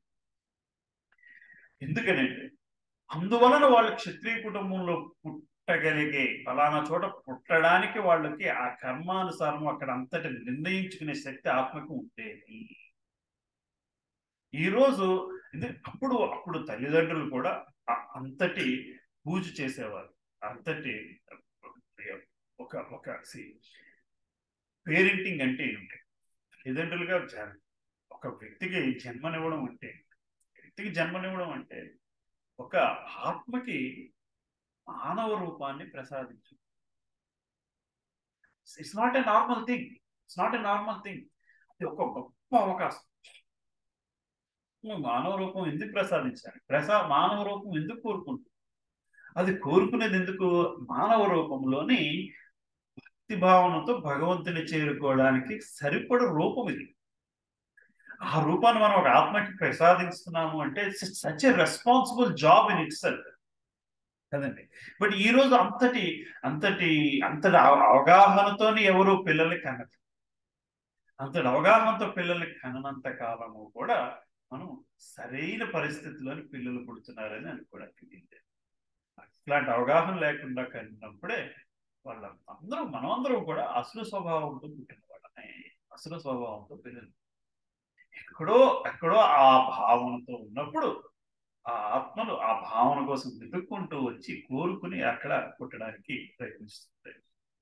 అర్థమవుతుంది. రెండు విషయాలు మనం. సో గుణకర్మ విభాగం, గుణాల ప్రకారము ఈ చాతుర్వర్ణాన్ని సృష్టించాను అని చెప్పుకొస్తూ నేను దానికి అతీతంగా ఉంటాను అని చెప్తున్నారు. దీని శ్రీల ప్రభుపాదుల గారు భాష్యం చూద్దాం. భగవానుడే సమస్తానికి కర్త. సమస్తము అతని నుండే ఉద్భవిస్తున్నది. సమస్తము అతని చేతనే పోషించబడుతుంది. విలయము తర్వాత సమస్తము అతని యందే విశ్రయిస్తుంది. అందుకే 4 వర్ణాలతో కూడిన సాంఘిక వ్యవస్థకు అతడే సృష్టికర్త.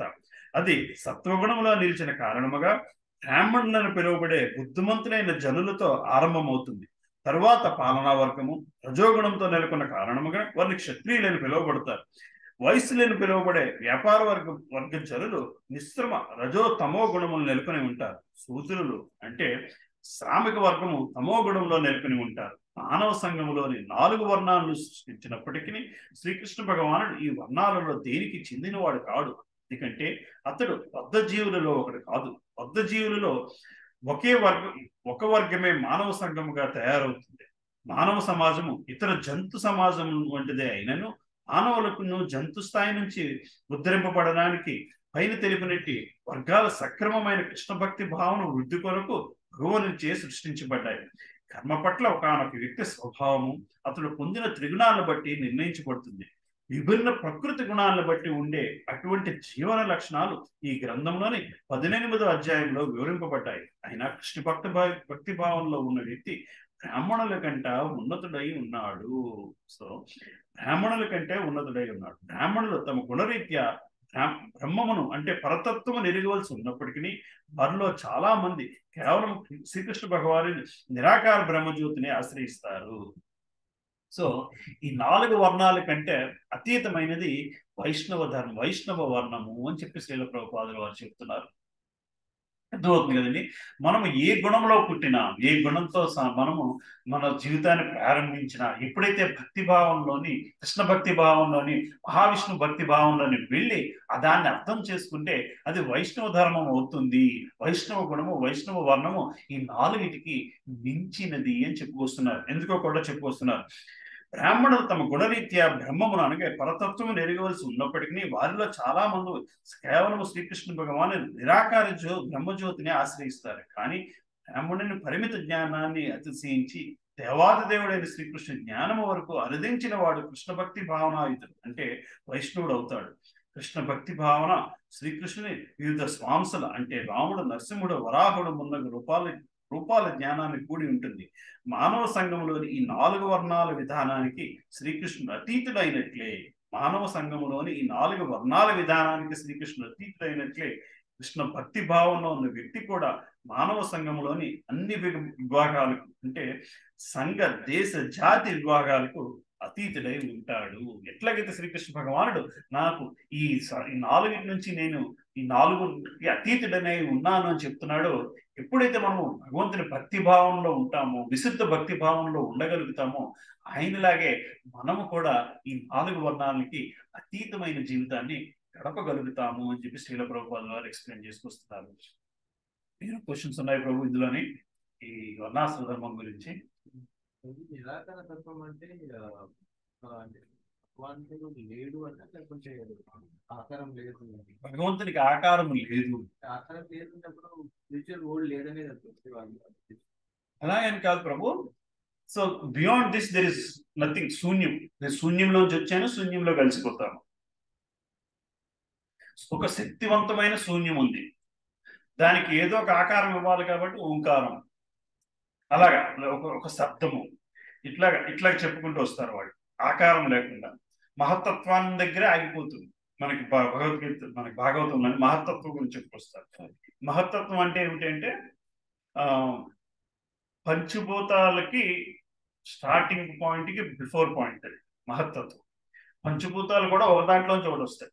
ఈతర్లోంచి ధ్వని, ధ్వనిలోంచి వెలుతురు, వెలుతురులోంచి భూమి, వెలుతురులోంచి అలా గాలి, గాలిలోంచి భూమి, భూమి ఆఖరిది. అలా ఒక స్టెప్ ఈతర్ ఫస్ట్ది, మధ్యలో 3 ఆర్డర్ సరిగ్గా గుర్తులేదు, అలా ఒక దాంట్లోంచి ఒకటి వస్తుంది.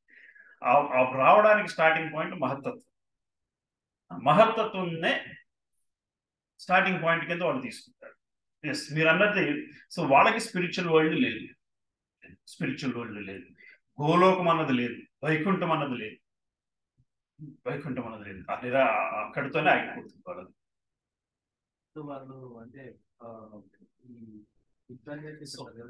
సో ఏం ప్రభు ఈ అంటే కృష్ణుడి ఇన్కార్నేషన్ ఇప్పుడు నమ్మరు లేదు. So there are 2 things. మాయావాదము, బ్రహ్మవాదం. మళ్ళీ 2 నిరాకారత్వంలో 2 రకాలు, మాయావాదము, బ్రహ్మవాదం. మాయావాదులు అంటారు, బ్రహ్మవాదం. మీరు కూడా చెప్తుందంతా మాయావాదం. మాయావాద తత్వానికి ఇవేవి లేవు, మీరు అంటున్న అవతారాలు ఏమి లేవు. బ్రహ్మవాదం అంటే భగవంతుడికి బ్రహ్మజ్యోతి రూపంలో చూస్తారు. నిరాకారత్వం, అది కూడా నిరాకారత్వం. సో వాళ్ళకి ఏంటంటే మనం అందరూ ఐక్యమైపోయింది బ్రహ్మజ్యోతిలో. బ్రహ్మజ్యోతి మళ్ళీ భగవంతుడికి సంబంధించినదే. సో వాళ్ళు ఆ బ్రహ్మజ్యోతిలోంచి అన్ని అవతారాలు వచ్చినాయి. ఆ బ్రహ్మజ్యోతిలో మళ్ళీ మనం లీనమైపోతాం. వాళ్ళు కొంతవరకు పర్వాలేదు, ఎందుకంటే కనీసం వాళ్ళు భగవంతుడు అన్నది నమ్ముతున్నారు. భగవంతుడి తాలూకు బ్రహ్మజ్యోతిని వాళ్ళు అల్టిమేట్ గోల్గా పెట్టుకున్నారు. మాయావాదులకి అది లేదు. శూన్యంలోంచి వచ్చాం, శూన్యంలోకి వెళ్ళిపోతాం. మాయావాదత్వం is more dangerous than even ఎథిస్. భగవంతుడు లేడు అనే దానికంటే కూడా మాయావాదం మరింత డేంజర్. ఎందుకంటే ఇట్స్ నాట్ లీడింగ్. ఏదండి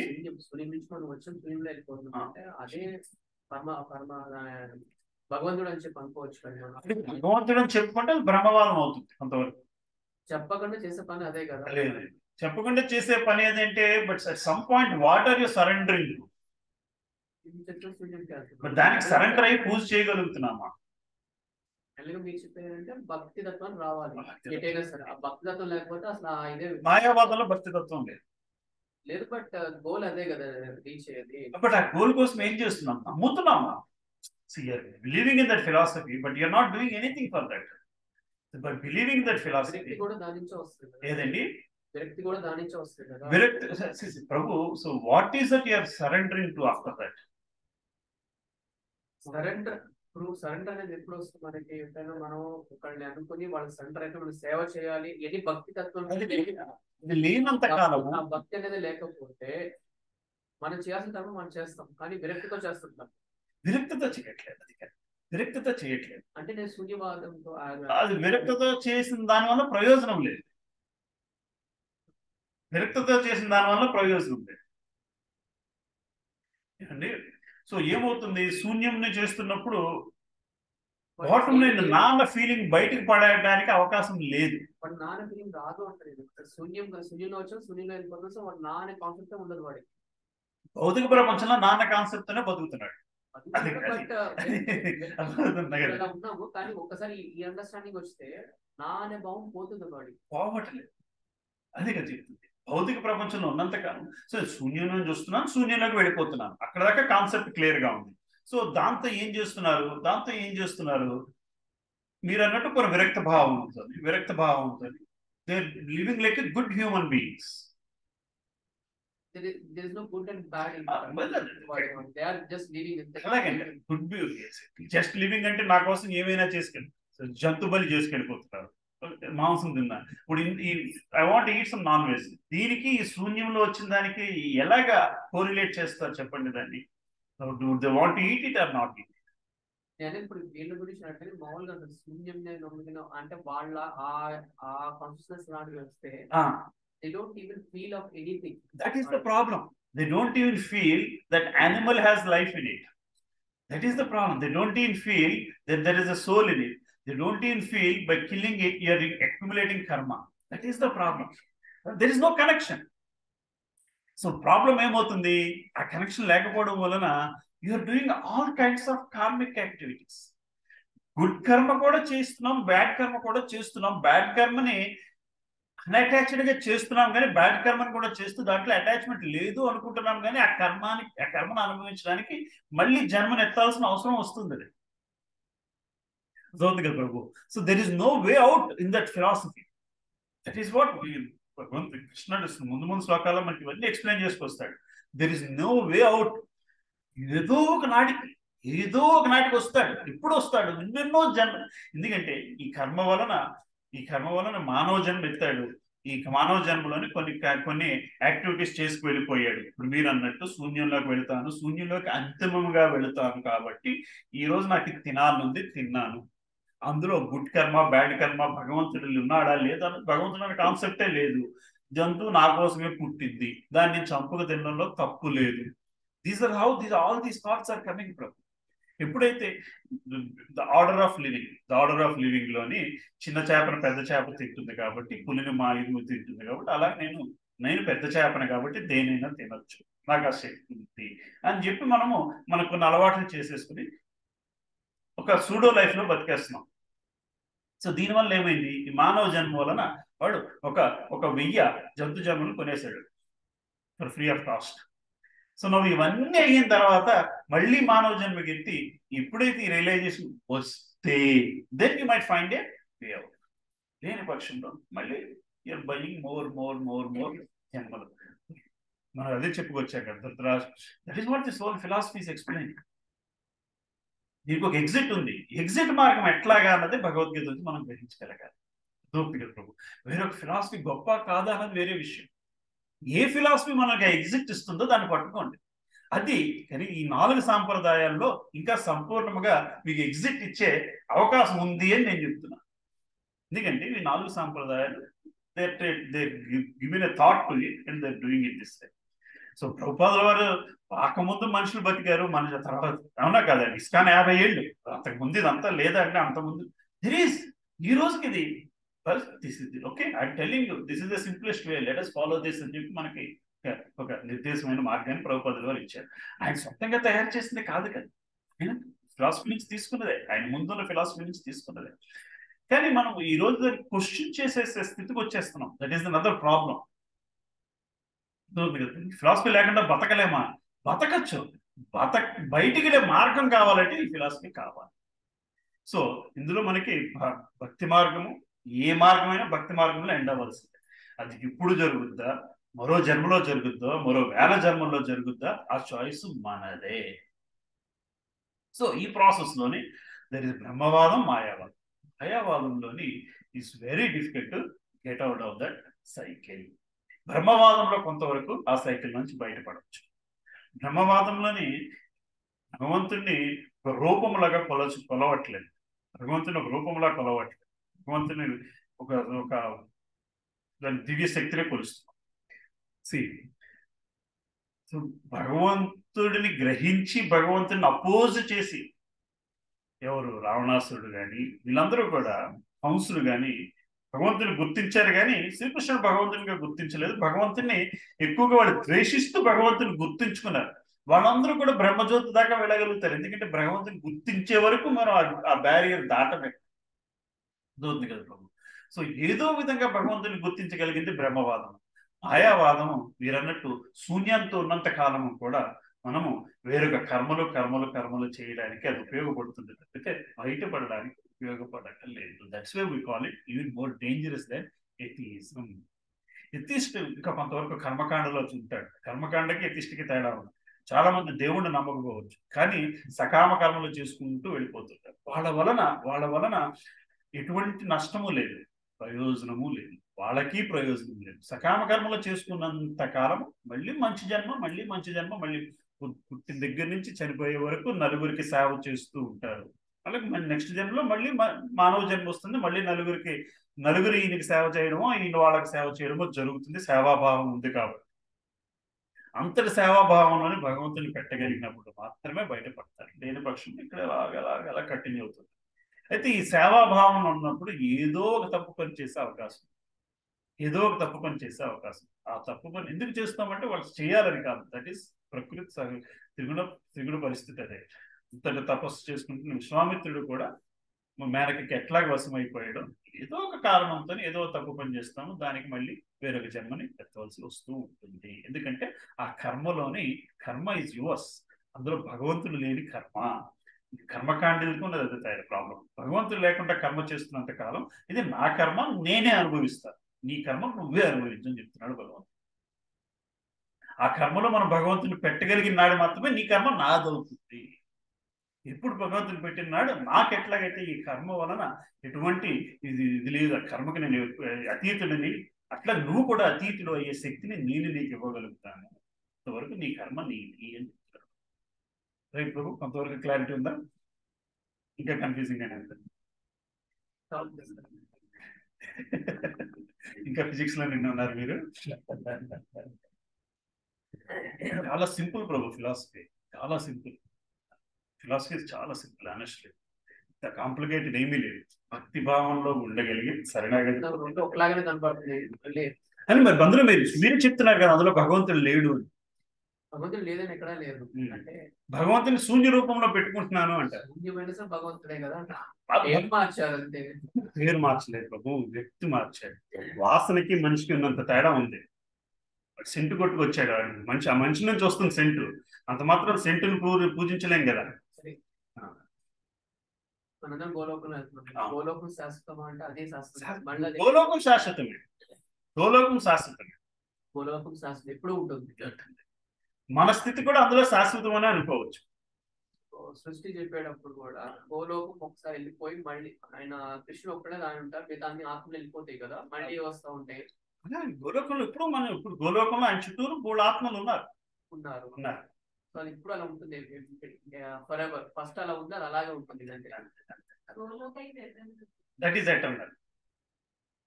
అందులో మన పొజిషన్ ఎటర్నల్ కాదా అనేది క్వశ్చన్. అది ఎప్పుడు ఉండే క్వశ్చన్. వెళ్ళినా గ్యారంటీ లేదు, మళ్ళీ వస్తాం. గ్యారంటీ లేదు అనే కంటే అవకాశం ఉంది, మళ్ళీ తిరిగి వచ్చే అవకాశం. ఎప్పుడో జరుగుతుంది, ఎన్నో జరుగుతుంది, ఎన్నిసార్లు వచ్చాను అక్కడికి, ఎన్నిసార్లు అక్కడికి వెళ్ళానో కూడా తెలియదు. Very unlikely. Comeback is unlikely. చెప్పండి. ఓకే, ఇలా బ్యాక్ అండ్ ఫోర్త్ జరుగుతాను అనుకున్నాను, అది శాశ్వతం అనుకున్నాం. బ్యాక్ అండ్ ఫోర్త్ జరుగుతూనే ఉంటుంది. అది శాశ్వతం కాదు, ఇది శాశ్వతం కాదు, ఏది శాశ్వతం కాదు, ఇలా బ్యాక్ అండ్ ఫోర్త్ జరుగుతూనే ఉంది. అది విరక్తి లాగానే అనిపిస్తుంది. అయితే ఇక్కడ శాశ్వతం లేదు, అక్కడ శాశ్వతం లేదు, అది శాశ్వత ప్రపంచం. ఆ శాశ్వతం అంటే మనం అక్కడ ఉన్నాం, కొన్ని శాశ్వతం అది కూడా, అది శాశ్వతమైన మనం ఉండలేము అక్కడ. మనం ఉండగలం, ఎందుకు ఉండలేము?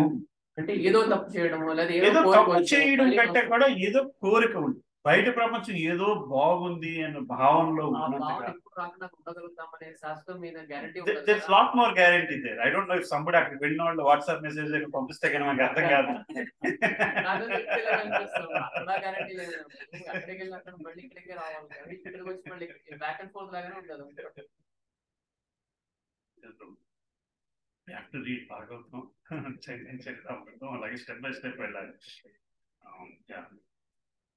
అక్కడ వెళ్ళిన వాళ్ళు తిరిగి రారా అంటే ఆయన కోరిక మీద వస్తారు. ఏదో రకంగా వస్తాం, మళ్ళీ ఇక్కడి నుంచి మళ్ళీ బ్యాక్ చేస్తాం. అదే అంటే ఆయన ప్రసన్నం చేసుకోవడం కోసం వస్తారు. మేబీ ఆ టైం పీరియడ్ కొందరికి బాగా ఎక్కువ ఉంటుంది, కొందరికి వెంట వెంటనే ఉండొచ్చు. డజంట్ మ్యాటర్, బట్ డిస్టింగ్స్ ఉంటాయి అటు ఇటు ఇటు. Probably. I can't say no. My knowledge is not sufficient to say no. Sir, ఈ భక్తి, మనం భక్తి మార్గం అనుకుంటున్నాం కదా సార్, ఇది భగవద్గీతలో సంవేర్ కృష్ణుడు కూడా అనుకుంటారు అన్నమాట. భగవంతుడు ఏంటంటే, నాకు పూజించడానికి, నాకు భక్తి చేయడానికి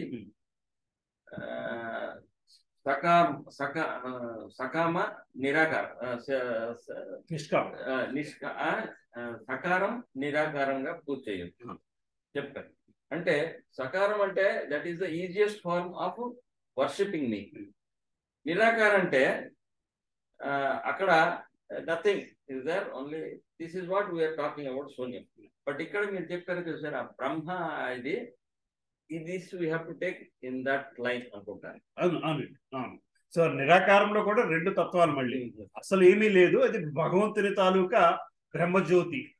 భగవంతుని తాలూకా బ్రహ్మజ్యోతి అని పూజించే వాళ్ళు నిరాకారుల మీద చాలా రెట్లు బెటర్.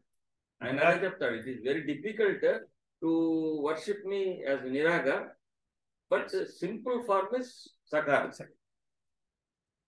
అవును, చెప్తారు. వాళ్ళు ఇండైరెక్ట్ గా నన్నే పూజ చేస్తున్నారు, వాళ్ళు ఎప్పటికో చేరుకుంటారు. ఎందుకంటే వాళ్ళు ఎందుకు నిరాకారంలో పూజ చేస్తున్నారు? భగవంతుని ఒప్పుకోలేకపోతున్నారు.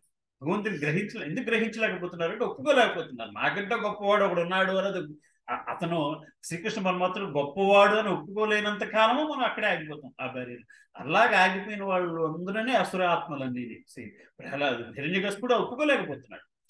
శ్రీకృష్ణుడు మహావిష్ణువుని ఒప్పుకోలేకపోయాడు, శివుడిని ఒప్పుకున్నాడు. ఎందుకంటే శివుడిని కోరుకుంటే కోరికలన్నీ తీర్చేస్తున్నాడు శివుడు. ఈ కోరికలు రాక్షసులు అందరూ కూడా శివుడి దగ్గరికి వెళ్తారు. మీరు లాస్ట్ టైం ఎప్పుడు ఒకసారి డిస్కస్ చేశాం, విష్ణు భక్తులకి శివ భక్తులకి ఉండే బిగ్గెస్ట్ డిఫరెన్స్ అది. విష్ణు భక్తులు ఎవరు కూడా ప్రపంచాన్ని పాడు చేద్దామా అన్న ఆలోచన ఉన్న ఒక్క విష్ణు భక్తిని కూడా మనం ఎక్కడ పురాణాల్లో చూడము. శివభక్తులు ఎంతో మంది ఉంటారు, ఈ శక్తితో నేను ప్రపంచానికి రాజు అయిపోవాలి అని. భస్మాసురుడి దగ్గర నుంచి ఎవరిని చూసినా సరే శివభక్తులతోని, ఎందుకంటే శివుడు చాలా ఈజీగా వరాలు ఇచ్చేస్తుంటారు, వీళ్ళు వెళతారు, కోరుకుంటారు, ఆ కోరికతోని ఏలేద్దాము అన్న భావంతోనే ఉంటుంటారు. అద్భుతంగా మనకి కూడా మీరు సొసైటీలో చూస్తే ధనవంతులు చాలా మంది శివభక్తులే ఉంటారు. శివుడిని పూజిస్తూ ధనం అంతా సంపాదించడం పెద్ద కష్టం కాదు బేసికలీ. ఆయన మాత్రం బూడిదే రాసుకుంటాడు, దీనివల్ల ప్రయోజనం లేదయ్యా అని చెబుతూ, దీనివల్ల ప్రయోజనం లేదయ్యా అని చెబుతున్న బూడిద రాసుకుంటాడు. అడిగితే మాత్రం ఇచ్చేస్తుంటాడు. చాలా ఇంట్రెస్టింగ్ ఉంటుంది. మీరు చూస్తారు కదా, విష్ణు భక్తులు చాలా బీదగా బతుకుతూ ఉంటారు, బీదగానే ఉంటారు, వాళ్ళు బీదగానే ఉంటారు.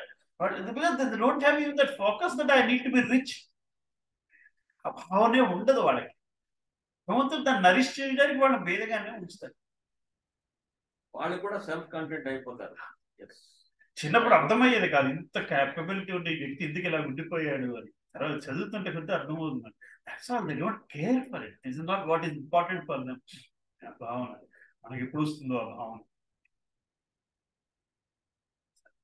4వ శ్లోకం ప్రవీణ్ గారు చాలా డిస్కస్ చేశారు కదా, మనమంతా కూడా అక్కడి నుంచి వచ్చిన వాళ్ళపై చిన్న కోరిక వల్ల అది ఎలా ఉందో చూద్దాము అనే తత్వం వల్ల వచ్చాము.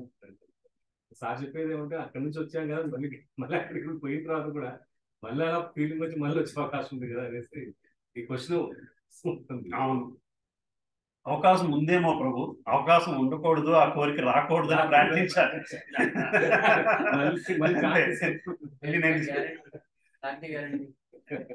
ఇదే ప్రభు.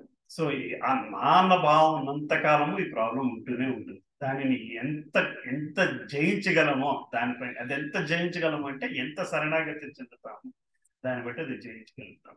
భగవంతుని శరణాగతి పొందడం కూడా అంత సులభం కాదు. అసలు అది ఎప్పుడు సులభం అవుతుంది?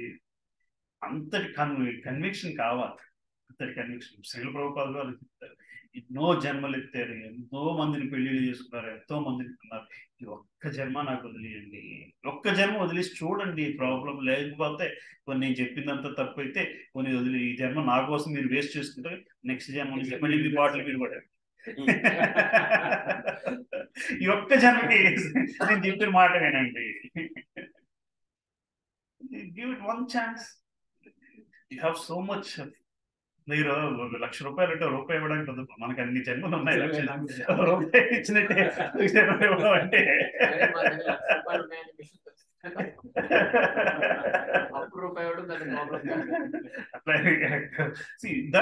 Question right. ఈ లైఫ్ చనిపోయిన తర్వాత ఏం జరుగుతున్నాము, ఇవన్నీ మనం క్వశ్చన్ చేయాలి. అట్ మినిమం ఇండియాలో పుట్టినందుకు ఎవరు అడిగారు?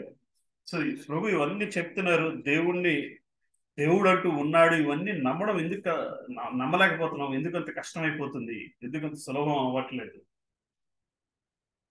And I'll ask you some question. When you're born, right? Everywhere you know who your mother is, but who your father is, how do you know? How do you know who your father is? Mother has to tell. When mother tells you that, why are you not questioning? Why are you taking it? And why are you not questioning? చెప్పండి, ఎందుకు question చేయట్లేదు? Trust. Okay, trust. ఎవరన్నారమ్మా? మీరన్నారు. Okay, trust. ఇంకా She is the supreme. Okay, trusted authority. Prabhu, for reasons like this, when you are born, okay, అమ్మ చెప్పింది వాడిని నాన్న అని. Then as you are growing up, you are seeing, right? రోజు వస్తున్నాడు ఇంటికి, మనకు కావాల్సిన అవసరాలు తీరుస్తున్నాడు, సాయంత్రం వేసరికి ఇంటికి వస్తున్నాడు, పగల ఉద్యోగం అంటున్నాడు, మనకు నెల తీసుకొస్తున్నాడు. అమ్మ వాడిని నీకు నాకు కూడా అన్ని తెచ్చిపెట్టే నాన్న అని చెప్పింది. వాడు నేను అమ్మని, వాడి నాన్న. Just it's not just that. When you are going out into the outside your apartment, you are seeing similar setup in the neighbor. అదే అపార్ట్మెంట్ ఇంకో పిల్లాడు ఉన్నాడు, వాడికి అమ్మ ఉంది, వాడికి నాన్న ఉన్నాడు. ఆ పిల్లాడిని నాన్న ఎవడంటే అమ్మ చెప్పింది కాబట్టి వీడు నాన్న అని చెప్తున్నాడు. You go to your relative's house and you are seeing similar setup. As you are growing, you are seeing there is a grandfather, grandmother. Then you as you are growing, you are seeing your cousins is getting married, then they are having a child. The entire society, that setup is there. The entire society, that setup is there. In America, if a child asks mother, who is my father, she might say, might be him. ఆ పరిస్థితి వచ్చేసింది అక్కడ. And the kid is not taking it as a bad thing. Mother is not feeling it bad. Kid is not feeling bad. And because when he goes to the neighbor, he's having similar condition everywhere. The same condition is existing all over the society. Then you are not interested. No, even mother says, so-and-so is your father. This child might be thinking, is she right? Because sometimes she is not confident. She herself is not confident of this concept of so-and-so is your father. At some point now it has come to society, mother is clearly saying, I have no idea. Right? And when you're growing up in that society, the basic thing of what, but here you're not under, here at least for now it is like that. So years ago, the same concept existed for finding who is God. A particular Purohit told me this is God and you believed it. Because the whole society is made like that. The guru is like your mother showing God. How are you telling? Because I have experienced and you experience and this is your God. Today we are questioning that. Because we have come out of to a society where America society is for a family. As far as God consciousness is there, we have come to that point. You getting the point? You getting the difference, Prabhu? If 100 years ago, this was never a question. ఆయన గురువు చెప్పాడు వినాలి, ఎందుకంటే వాడు నిజం చెబుతాడు. ఈరోజు వాడు నిజం చెప్పట్లేదేమో, అందుకేనేమో ఇన్ని క్వశ్చన్స్ చేయాల్సి వస్తుంది. ఈరోజు అమెరికాలో తల్లి ఎవడో తెలియదు నాకు అన్న స్థితి ఒక గురువు కూడా వచ్చేసింది. అందుకే గురువు ఏం చెప్తున్నాడో వాడిని శంకించాల్సిన స్థితి వచ్చేస్తుంది. అక్కడ తల్లిని శంకించినట్టు ఇక్కడ మనం గురువుని శంకించాల్సిన స్థితి వచ్చేస్తుంది. 50 ఏళ్ళ క్రితం ఉంది, 50 ఏళ్ళేమో, but 200 years ago this was not what it is. వాడు బై మిస్టేక్ క్యాజువల్ గా వీడు గురు గాడ్ అని చెప్తే అవునా వెంటనే వెళ్ళి మొక్కేవాడు. వెంటనే వెళ్ళి తప్పు ఉంటే వాడిది తప్పు, నా భావంలో కాదు, నేను దీనిని తీసుకుని మోక్షం పొందాలి. అనాశ్రమ ధర్మం, అందుకనే అనాశ్రమ ధర్మంలోని మనకి ముందు ఇదివరకు కూడా డిస్కస్ చేస్తాం. 15 ఏళ్ళు వచ్చేసరికి పిల్లాడికి ఎవరిని పెళ్లి చేసుకుంటున్నాడో క్లారిటీ, ఎందుకంటే పుట్టిన వెంటనే డిసైడ్ చేసేసేవారు వీడు వాడి భార్య, వాడు వీడి భార్య అని మొత్తానికి ఏదో ఒకటి. అవునా కదా? 15 ఏళ్ళ లోపల మ్యారేజ్ చేసేసేవారు. కొడుకు ఏం చేస్తాడంటే తండ్రి చేసిన ఉద్యోగమే కొడుకు చేసేవాడు. కుమ్మరి అయితే కుమ్మరి, వటరింగ్ అయితే వటరింగ్, వేరే ఏ పని అయితే ఆ పని చేసేవాడు. So his basic needs are taken care even before he gets to adolescence. Then what is left is only మోక్ష మార్గం. That's all is left. పిచ్చి పిచ్చి వేషాలు వేస్తే పేకాట పని కాదు, ఇవాళ రోజు అది జరుగుతుంది. అవునా కదా? 15 ఏళ్ళ తర్వాత వాడికి basic requirements are taken care. Who your life partner is and what your livelihood is. Then the word thought, be satisfied with that. Be satisfied with that. These 3 things are taken care. Then the life is, then why am I living? What is the goal of life?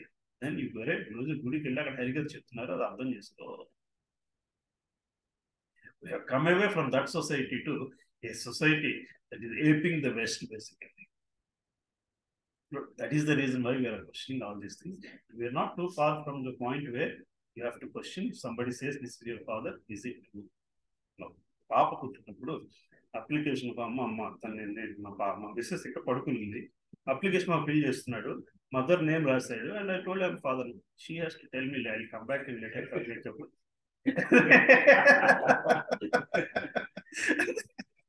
I'll come back when she wakes up, and then she never filled that column until when she was comfortable, basically. Until then, you are caretaker, and that is what we are considering as the development, basically. Anyway, 14th sloka.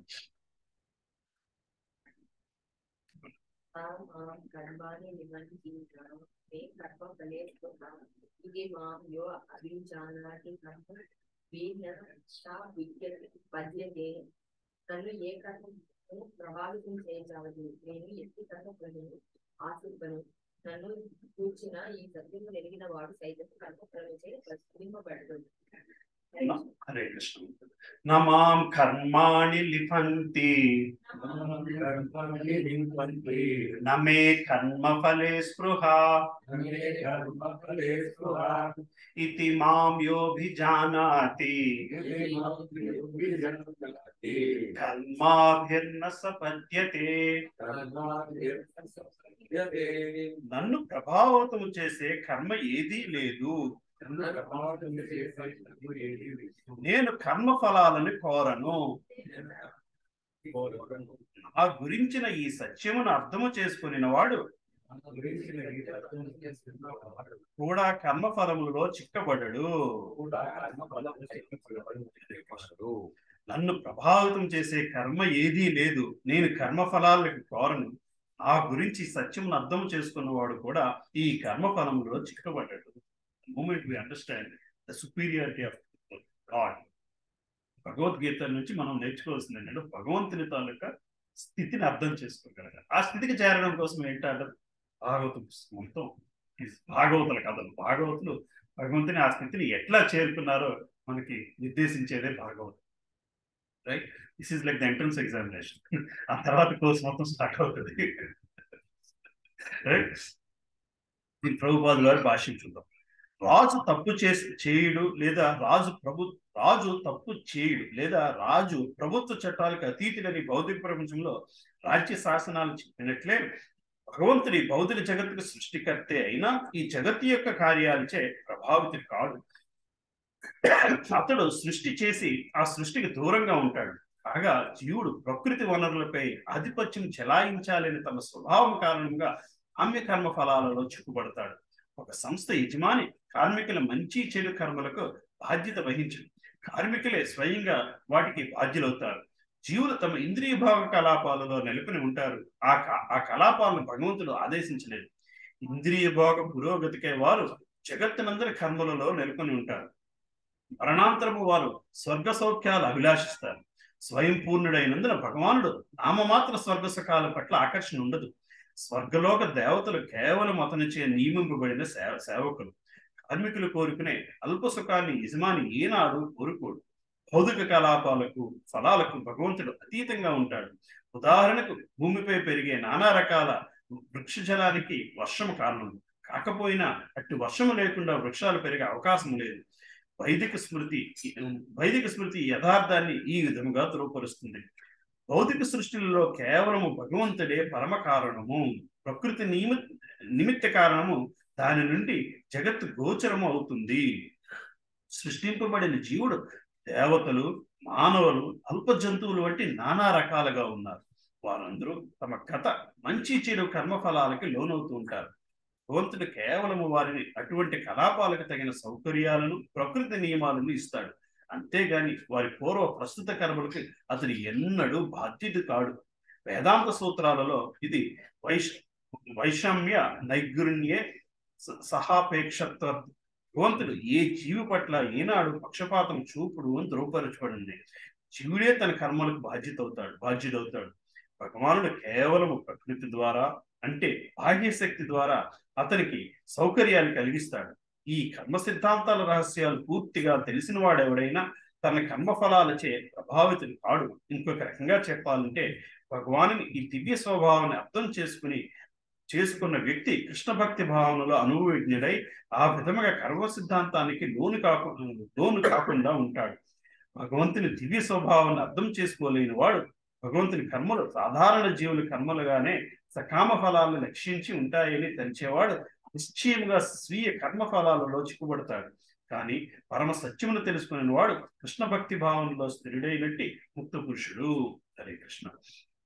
So భగవంతుడు కేవలం ఒక platform create చేసి వదిలేస్తున్నాడు. దాంట్లోనే మన కర్మలు చేసుకుని ఆ కర్మల వలన మనము మళ్ళీ వాటిని అనుభవించడానికి వేరొక జీవితాన్ని పొందుతున్నాము. సో కర్మ కొద్దీ నేను ఈ పని చేశాను అని అనడానికి వీల్లేదు. ఇప్పుడు కూడా కర్మ కొద్దీ నేను ఈ పని చేశాను. కర్మ వలన పని జరగదు. కర్మ సిచ్యువేషన్ క్రియేట్ చేస్తుంది. మన బ్రెయిన్తోనే మనం పని చేస్తున్నాం. మనకున్న స్వేచ్ఛతోనే మనం పని చేస్తున్నాం. కర్మ నా చేతి ఈ పని చేయించింది అని అనడానికి వీలు లేదు. అర్థమవుతుంది కదండి. మనం కర్మ సిచ్యువేషన్ క్రియేట్ చేస్తుంది. దానికి ఎట్లా రియాక్ట్ అవుతున్నాము అన్నది మన చేతితోనే ఉంది. రైట్ ప్రభు? కన్ఫ్యూజన్. కర్మ కొద్దీ పని చేశాను అనడం ఏంటంటే you're not accepting responsibility for your own acts. You are forced to do it. You've got a situation where you are forced to do it. That's a different story, but you still have the option to do it or not, and that's your choice, and that is resulting in karma. విదురుడికి ధృతరాష్ట్రుడికి మధ్యలో చాలా సంభాషణ జరుగుతుంది. ఎప్పుడైతే వీళ్ళందరినీ జూదానికి పిలుద్దాము అని దుర్యోధనుడు శకుని వీళ్ళందరూ ప్లాన్ చేస్తారో, దుర్యోధనుడు జూదానికి పిలవమంటే ధర్మరాజు రాడు. పిలుస్తాడు. ధృతరాష్ట్రుడు పిలిస్తే వస్తాడు. ఎందుకంటే ధృతరాష్ట్రుడు పెద్దనాన్న రాజు, గౌరవంతో వస్తాడు. సో ధృతరాష్ట్రుడు చేతే వాళ్ళు వర్తమానం పంపిస్తారు జూదానికి రమ్మని. విదురుడు చెప్తాడు ఇది మంచిది కాదు. దుర్యోధనుడు చేయబోతున్న పని ఏమిటి, ఏ కారణంతో వాళ్ళు పిలిపిస్తున్నారో మీకు అర్థం కావట్లేదు. వాళ్ళని ఎట్లాగైనా మోసం చేసి వాళ్ళని అవమానపరచడానికి వాళ్ళు పిలుస్తున్నారు. అందువల్ల నువ్వు ఆపివేయి అంటాడు. ధృతరాష్ట్రుడు వెళ్ళి అడుగుతాడు దుర్యోధనుడు అడిగితే దుర్యోధనుడు ఇది నా ఇష్టం, నేను చేస్తున్నాను, నువ్వు నో అంటే నేను ఉరేసి చేస్తాను అంటాడు. ఆత్మహత్య చేసుకుంటాను అంట. మీరు విన్నారా అది? ధృతరాష్ట్రుడు విదురుడు చెప్తాడు ఇలా ఆత్మహత్య చేసుకుంటా అంటున్నాడు అంటే చేసుకొని చావని అంటాడు. ఏమండి ఒప్పుకోలేడు కదా. తండ్రి blind father. విదురుడు వాడు ఆత్మహత్య చేస్తూ చస్తే దానివల్ల ప్రయోజనమే కానీ నిష్ప్రయోజనం ఏమీ లేదు, చావని నువ్వు మాత్రం చలించగా అంటాడు. అంటే ధృతరాష్ట్రకి మనసు ఒప్పుకోదు కదా. పుత్రవ్యామోహం. ఇది ఇది అప్పుడు ఇది నేను కాదు, నా కర్మ వలన ఇలా జరుగుతుంది, నాదేముంది అంటాడు. విదురుడు చెప్తాడు కర్మ వలన జరగట్లేదు, ఏం చేస్తున్నా నీ వల్లే జరుగుతుంది. కర్మ వలన సిచ్యువేషన్ నీ దగ్గరికి వచ్చినది, కర్మ వలన నీ సిచ్యువేషన్ నీ దగ్గరికి వచ్చినది. నువ్వు దాన్ని నువ్వు దాన్ని మదన పడేంత వరకే నీ కర్మ కారణం అవుతుంది. కానీ నువ్వు చేసే ఈ కార్యం వలన మరింత కర్మని నువ్వు చేసి తెచ్చుకుంటున్నావు అని ఆయన వినడు. నువ్వు చెప్తున్నంత బాగుంది విదురా, కానీ ఇది వినే స్థితిలో లేనంటాడు ధృతరాష్ట్రుడు. ఎన్నో సంభాషణలు ఉంటాయి అట్లా ధృతరాష్ట్రునికి విదురుడికి మధ్య. అంతా బాగుంది, కానీ నీ పని నువ్వు చేసుకుని నా పని చేసుకోండి. ఈ ఎగ్జాంపుల్ కరెక్ట్ కూడా సరిగ్గా ఫిట్టింగ్ ఎగ్జాంపుల్. ఏమ్మా మనము అన్ని అర్హతలు కలవాలి. మరి అప్పుడు చెప్పొచ్చు కదా, మీకు అన్యాయం జరిగే సూచన వచ్చి ఇక్కడ దుర్యోధనుడు మీ పట్ల అన్యాయం చేయడానికి ప్రయత్నిస్తున్నారు, రాకండి అని చెప్పొచ్చు కదా. ధర్మరాజుకి చెప్పొచ్చు కదా. ధర్మరాజుకి తెలుసు, ధర్మరాజుకి చెప్తాడు. ధర్మరాజు తెలియక చేసింది ఏమి కాదు. నా పెదనాన్న పిలిచేసి ధర్మరాజుకి దగ్గర రెండు సంశయం. వీడు నాకు పనిష్ చేస్తాడు, పనిష్మెంట్ కూడా నాకు కర్మానుసారం వస్తుందని కూడా అనుకోడు ధర్మరాజు. నేను కర్మానుసారం నేను వెళ్ళి జూదం ఆడాలి అని మాత్రం అనుకోడు. ఆయన మాట నేను కాదనడానికి వీలు లేదు, పెదనాన్న మాట కాదనడానికి వీలు. ఆ ఉల్లంఘన పెద్ద పెద్ద కర్మ అవుతుంది, ఆ ఉల్లంఘన పెద్ద కర్మ అవుతుంది, అది పెద్ద కర్మ అవుతుంది. ధర్మానుసారం నేను వెళ్ళిపోవాలి, ధర్మానుసారం. ఇది ధర్మంగా వాళ్ళు ఓడించారో అధర్మంగా ఓడించారో ఇది నేను యాక్సెప్ట్ చేశాను కాబట్టి నేను ధర్మానుసారము ఇది నేను అరణ్యవాసము అజ్ఞాతవాసము చేయవలసిందే, ధర్మానికి కట్టుబడి నేను చేయవలసిందే. అక్కడ భీష్ముడు ఉన్నాడు, ఇది నువ్వు అధర్మం చేస్తున్నావు దుర్యోధన అని చెప్పేదానికి తెలిసిన జ్ఞానం ఉన్నా సరే భీష్ముడు ధృతరాష్ట్రుల ముందు నేను మాట్లాడే హక్కు నాకు లేదు. హైరాలి మనం చెప్పుకొస్తున్నాం కదా. ద్రోణాచార్య విషయంలో కూడా చెప్పుకున్నాం. ద్రౌపదుడికి ద్రోణాచార్యుడు విద్య నేర్పడానికి, ద్రౌపదుడు చంపడానికి విద్యను అడుగుతున్నాడు. గురువర్య నేను మీ శిష్యుడిగా వస్తాను, మిమ్మల్ని చంపడానికి నాకు విద్య నేర్పండి. నేను వచ్చాడు దృష్టద్యుమ్నుడు నేను విద్య నేర్చుకోవాలి, మిమ్మల్ని చంపడానికి నాకు నేర్పండి. ఇవి నేర్పితే ఏంటంటే నేర్పితే చచ్చిపోతాను, నేర్పకపోయినా చచ్చిపోతాను. నేర్పనంత మాత్రం నేను బతుకుంటూ పోను. నేర్పకపోవడం వలన నేను అధర్మం చేసిన వాడిని అవుతాను, ధర్మంగా చావడం మంచిది. మరి మారీచుడి సంగతి చూస్తాం. ఇద్దరు రావణాసుడు చంపేస్తాడు, లేదా రాముడు చంపేస్తాడు. చాయిస్ ఇస్ బెటర్, రాముడి చేతిలో చావడం బెటర్. ధర్మానికి ఉన్న ఇంపార్టెన్స్. సో మీరు చెప్పిన దాని ప్రకారం ఇప్పుడు ఆ యుద్ధానికి కారణం అయింది ఇప్పుడు ధృతరాష్ట్రుడు. చేసిన ఒక పొరపాటు వల్ల పొరపాటు కాదు, చాలా పొరపాటు. ఈ మేజర్ పొరపాటు ఇక్కడతో బ్రేక్ ఈవెన్ అయిపోయినట్టు, అటు ఇటు మీద మారిపోయింది. కురుక్షేత్ర యుద్ధం ఆపగలిగే శక్తి ఎవరికైనా ఉందంటే అది కేవలం ధృతరాష్ట్రుడు, కృష్ణుడికి కూడా కాదు. పుత్ర వ్యామోహంతో చేసుకొచ్చారు. కేవలం పుత్ర వ్యామోహం కాదు, పుత్ర వ్యామోహం ఒకనొకటి. ధృతరాష్ట్రుడుకి పట్టాభిషేకం ఎప్పుడూ జరగలేదు. ఇది care taker king, care taker government ఆయన. ఇది కూడా ఉండిపోయింది. పాండవులు బతుకున్నంత కాలం నాకు పట్టాభిషేకం జరగదు. అంటే పుత్ర వ్యామోహం అంటే పదవి వ్యామోహం, సిబ్లింగ్ రైవల్రీ. పాండురాజు పోయినా రైవల్రీ ఉండిపోయింది. పాండురాజు బతుకున్నంత కాలం ఇతనికి పట్టాభిషేకం జరగలేదు, పాండురాజుకి పట్టాభిషేకం జరిగింది. ఆ తర్వాత ఇతనికి పట్టాభిషేకం జరగాలి. కాదు, పాండురాజు పట్టాభిషేకమే తప్పు, అప్పుడే నాకు జరగాల్సింది ఉంది అన్న భావన ఆయనకి అప్పుడే పాండురాజు చనిపోయిన దగ్గర నుంచి ఉంది. పాండురాజు చనిపోయి వదిలిపెట్టేస్తున్నాడు. ఏదండి? పాండురాజు పదవిని వదిలిపెట్టేశాడు. అవును, భోగం ఉంది కదా, వదిలిపెట్టకుండా వీడికి పట్టాభిషేకం చేస్తాడు. చేయలేదు. ఎందుకు? పాండురాజు బతికొస్తాడు, పాండురాజు చనిపోయాడు, అది వేరే విషయం. పాండురాజు బతుకుంటే ఇతను పట్టాభిషేకం చేయలేదు, వదిలిపెట్టేశాడంటే కారణం వల్ల వెళ్ళిపోయాడు. రోగం ఉంది, వాడు నేను పెళ్లి కాదని చెప్పి వదిలేసాడు. వదిలేసాడు వీళ్ళు చేయలేదు యాక్చువల్గా. మరి ఎందుకు చేయలేదు అంటే మనకు తెలియదు. వీడు కూడా గుడ్డు కాబట్టి వీడు అర్హత లేదు అన్న దృష్టిలోనూ మరి భీష్ముడు కావాలండి. That is his this thing basically. ఆయన పుట్టి రాజ్యం పరిపాలించడానికి అప్పిచ్చేసి వెళ్ళిపోయారు అంతే తప్ప పట్టాభిషేకం అవ్వలేదు ఆయన. కాదు. కాబట్టి అనర్హుడు కాబట్టి కాదు. కాబట్టి కాలేదు. అది ఒప్పుకోలేదు. తీసుకోలేకపోయాడు. అది ఒప్పుకోలేకపోయాడు బేసికలీ. అది ఒప్పుకోలేకపోయాడు. అది ఒకటి. నెక్స్ట్ ఏమిటంటే యుధిష్ఠిరుడు కూడా ఇది సీనియర్ టు ధృతరాష్ట్రుడు. అందుకు పాండవులు ఎక్కడ విద్య నేర్చుకున్నారు, కౌరవులు అక్కడే విద్య నేర్చుకున్నారు. చెడగొట్టేది మొత్తం శకుని. అది వేరే, అదంతా ఇంక వేరే విషయం. అదంతా వేరే విషయం. చేస్తుంది. అదంతా వేరే విషయం. శకుని గాంధారి వాళ్ళకి అదంతా వేరే విషయం. కౌరవుల మీద కక్షతో శకుని చేశాడు.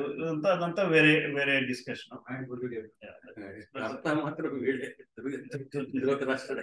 ధృతరాష్ట్రుడు అంటే ఇక్కడ పవర్ఫుల్ పర్సన్ ఎవరికైనా ఉంటుంది.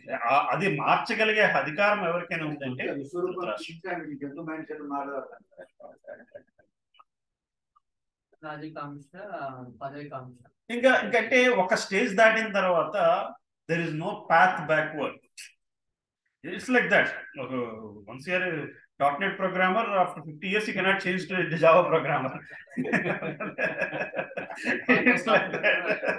అందులో ఉద్యోగం ఉందో లేదో చిన్న పెద్ద లెర్నింగ్ కనుక పోతుంది కదా. అదే పరిస్థితి జరిగింది ఇక్కడ కూడా. అదే సినిమా రోజా సినిమాలో చెప్తాడు ఈ మాట. జీవితాంతం టెర్రరిస్ట్ గా బతికాను, ఇప్పుడు నేను వేరే మార్గం నేను బతకలేను. I know what I'm doing is wrong, but I don't know anything else to do, so I have to let me die as a terrorist. So Rashtra అదే చేసినాడు బేసికలీ. 15వ శ్లోకం చెప్తారు. ఏవం జ్ఞాత్వా కృతం కర్మ పూర్వైరపి ముక్షుభిః కురు కర్మైవ తస్మాత్ త్వం పూర్వకరం కృతం. పూర్వకాలమున ముక్తాత్మలందరూ నా దివ్య స్వభావము, నా స్వభావము ఈ అవగాహనతో కర్మను అనుసరించి ఉండేది. అందుచే నీవు కూడా వారి అడుగుజాడను అనుసరించి నీవును నీ వివిధ ధర్మమును ఆచరించవలెను. ఏవం జ్ఞాత్వా కృతం కర్మ పూర్వైరపి ముభక్షిభిః కురు కర్మైవ తస్మత్వం పూర్వై పూర్వతరం కృతం. పూర్వకాలములో ముక్త జీవులందరూ నా దివ్య స్వభావం గురించిన ఈ అవగాహనతోనే కర్మను అనుసరించారు. అందుకే వారి అడుగుజాడలలో నడుస్తూ నీ కర్మను నిర్వహించవలసింది. పూర్వకాలంలో ముక్త జీవులందరూ కూడా నా దివ్య స్వభావం గురించిన ఈ అవగాహనతోనే కర్మను అనుసరించారు. అంటే ఒకప్పుడు మనుషులందరూ కూడా భగవతత్వాన్ని తెలుసుకుని వాళ్ళ కర్మలన్నీ చేసుకుంటూ వచ్చారయ్యా. అందుకే వారి అడిజాడల్లోనే నడుస్తూ నీవు నీ కర్మను నిర్వహించవలసింది.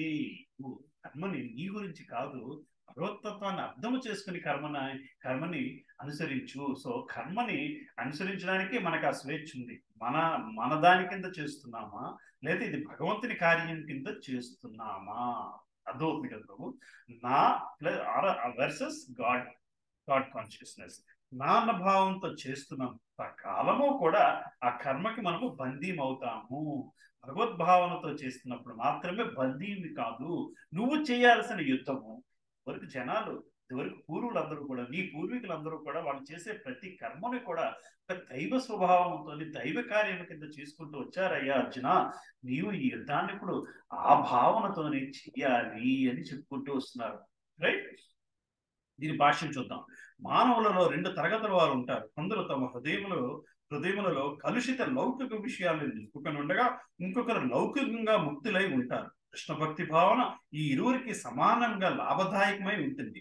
మలిన విషయాలు నిండి ఉన్నవారు భక్తియోగ నియమాలను పాటిస్తూ క్రమానుగతమైన శుద్ధ కృష్ణ భక్తి భావన మార్గాన్ని చేపట్టాలి. ఇది ఇక అదివరకే కల్మషాలు శుద్ధిపడిన వారు తమ ఆదర్శనీయమైన కర్మలను ఇతరులు అనుసరిస్తూ లాభం పొందే రీతిగా అదే కృష్ణ భక్తి భావంలో కర్మలను కొనసాగించాలి. మూర్ఖ జనులు లేదా కృష్ణ భక్తి భావంలో ఆరంభకులు కృష్ణ భక్తి భావన జ్ఞానం లేకుండానే కర్మల నుంచి విరమణ పొందాలని అనుకుంటారు. ఇతరంగ కలాపాల నుంచి విరమించాలని అర్జున కోరికను భగవంతుడు ఆమోదించలేదు. హరే కృష్ణ. అంటే సరైన భక్తి మార్గం లేకుండా విరక్తిని తీసుకురావద్దు అని చెప్తున్నారు. విరక్తికి కూడా శ్రీకృష్ణ పరమాత్మ అర్జునుడు గుణరీత్యా క్షత్రియుడు సన్యాసం తీసుకుంటానని చెప్తున్నాడు. నువ్వు సన్యాసం తీసుకుంటే తీసుకో, కానీ మధ్యలో భక్తి భావన మాత్రం పెట్టాలి. ఏదైనా భక్తి భావన పెట్టాలి. ఎప్పుడైతే నువ్వు భక్తి భావన పెట్టి నీ కర్మలో భగవంతుని భావనతో చేసుకుంటూ వెళ్తావో నువ్వు సన్యాసం తీసుకోవాల్సిన అవసరం లేదు. సన్యాసం తీసుకోవాలి కంటే కూడా నువ్వు నీ స్వధర్మము, నీ క్షత్రియ ధర్మముని భగవంతుని భక్తిభావంతో యుద్ధము చేయడమే మేలుకరము అని చెప్పుకొస్తున్నాడు. మనిషికి కేవలం ఏ విధముగా పనిచేయాలో తెలిస్తే చాలు. కృష్ణభక్తి భావన కలాపాలను విరమించి ఒంటరిగా కూర్చుని కృష్ణభక్తి ప్రదర్శనం చేయడము కృష్ణుని కొరకు కార్యరంగంలో నిజంగా నెలకొనడం కంటే అల్పమైనది. సో అర్థమవుతుంది. కృష్ణభక్తి భావన కలాపాలను విరమించి ఒంటరిగా కూర్చుని కృష్ణభక్తి ప్రదర్శనము చేయడము కృష్ణుని కొరకు కార్యరంగంలో నిజంగా నెలకొననుకుంటే అల్పమైనది. సో నాకు భగవంతుడు అర్థమైపోయాడండి, నేను ఒక్కడిని కూర్చొని తపస్సు చేసుకుంటాను అన్నది వర్సెస్ భక్తి భావన. భగవంతుడు తెలుసుకుని కృష్ణ భక్తి భావన కోసం నలుగురిని ప్రేరేపించే విధముగా కర్మలు చేయడము సుపీరియర్ క్వాలిటీ అని చెప్పి భగవంతుడు చెప్తున్నారు. ఇంత ముందే పేర్కొనబడినట్లు సూర్యదేవుడు వివస్వాని వంటి భగవానుని పూర్వ శిష్యులను అనుసరిస్తూ కృష్ణ భక్తి భావనలో పని చేయమని అర్జునుడికి ఇక్కడ ఉపదేశించబడినది. దేవాది దేవునికి తన పూర్వ కర్మలన్నీ తెలుసు. అలాగే గతంలో కృష్ణ భక్తి భావంలో పనిచేసిన వారందరి కార్యాలు కూడా తెలుసు. అందుకే సూర్యదేవుని కాలాపాలనే అతడు సిఫార్సు చేశాడు. ఆ సూర్యదేవుడు కోట్లాది సంవత్సరాల క్రిందటే ఈ కళను భగవంతుని నుంచి నేర్చుకున్నాడు. శ్రీకృష్ణ భగవానుని అట్టి శిష్యులందరూ శ్రీకృష్ణుని నుంచే కేటాయింపబడిన కర్మల నిర్వహణలోనే పాల్గొంటూ ఇక్కడ పూర్వ ముక్త పురుషునిగా పేర్కొనబడ్డారు. హరే కృష్ణ. సో మనం చేసే కార్యాలకి సంపూర్ణత ఎప్పుడు వస్తుంది అంటే అది కృష్ణ భక్తి భావనలో చేసిన నాడు మాత్రమే. ఎంత నాకు భక్తి భావన ఉందండి, అందుకు నేను ఏ కార్యాలు చేయకుండా కూర్చుంటానండి అనే కంటే కూడా మనం చేయాల్సిన కర్మలున్నాయి కృష్ణ భక్తి భావనలో చేయడమే సుపీరియర్ అయిన అదే ఉన్నతమైన ప్రక్రియ కింద భగవంతుడు ఇక్కడ మన శ్రీల ప్రభుపాద వారి భాషలో చెప్పుకొస్తున్నారు. ఇది భగవంతుని తాలూకా భావన అని చెప్పుకొస్తున్నారు. పూర్వకాలమున ముక్తాత్మలందరూ నా దివ్య స్వభావపు ఈ అవగాహనతోనే కర్మలను అనుసరించి ఉన్నారు. అందుచేత నీవు కూడా వాడి అడుగుజాడల్లోనే అనుసరిస్తూ ఈ కర్మలను అనురింపుము. అప్పుడు మాత్రమే మనము భగవంతుని చెప్పిన ఆ ముక్త ఆత్మతత్వాన్ని పొందుతాము. రైట్? క్లియర్? కన్ఫ్యూజన్ ఒప్పుకోవాల్సి వస్తుందంటారా ప్రవీణ్ ప్రభు?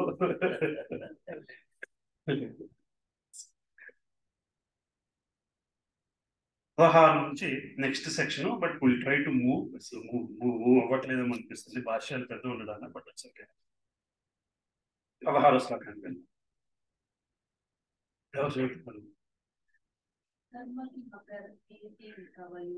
శ్లోకానికి కర్మ ప్రవక్ష్యామి బుద్ధిమంతులు కూడా కర్మ అనగా లేమో మరియు అకర్మ అనగా లేమో నిర్ణయించుట వంటి భ్రాంతి నొంది ఉన్నారు. అందుకే కర్మ అనగా లేమో ఇప్పుడు నేను వివరించాను. తెలుసుకోవడం మీరు అశుభముల నుండి విముక్తి రాదు. కిం కర్మ కిం కర్మేతి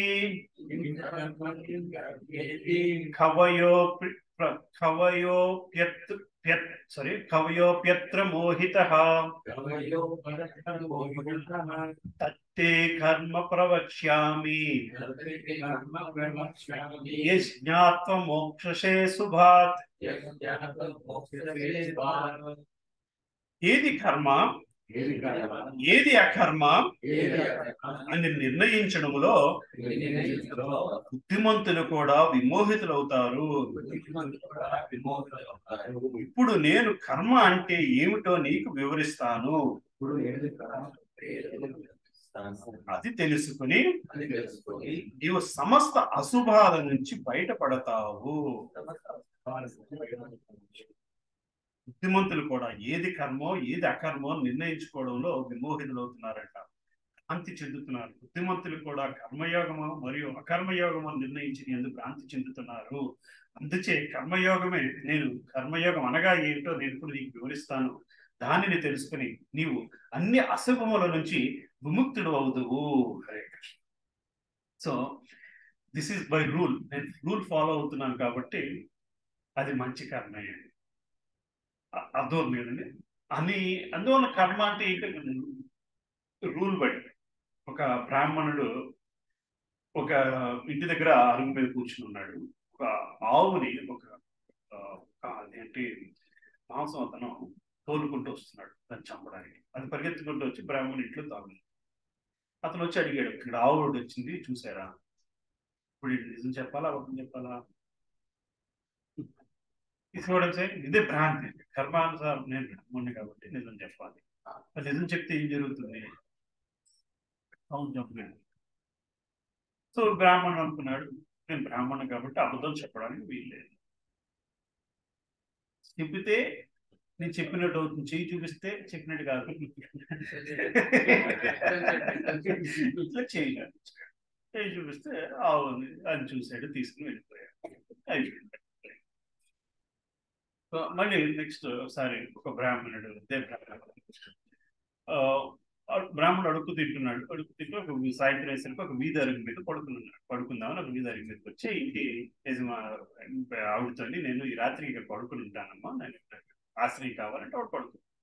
కాసేపు పోయేసరికి ఆవిడకి అతని మీద మనసు పడ్డది. బ్రాహ్మణుడి మీద మనసు పడి వచ్చాడు, నాకు నీ మీద మనసు పడుతుంది, నువ్వు నన్ను పెళ్లి చేసుకుంటావా? నేను బ్రాహ్మణమ్మా, నేను బ్రహ్మతత్వం బోధించాలి, నేను పెళ్లి చేసుకోవడం ఏంటి చేసుకో.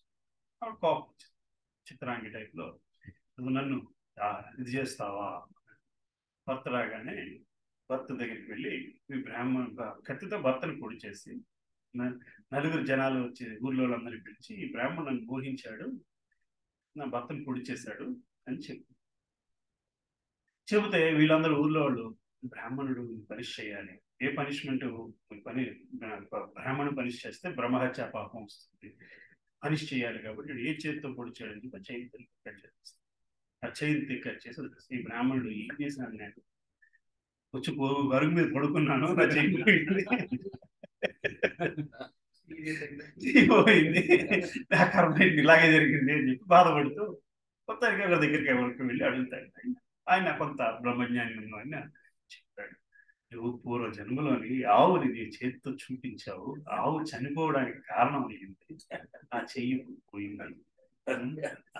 ఆ ఆవుని చంపిన వాడే భర్త, ఆ ఆవు ఆమె రూపంలో వచ్చి వాడిని తిరిగి చంపింది.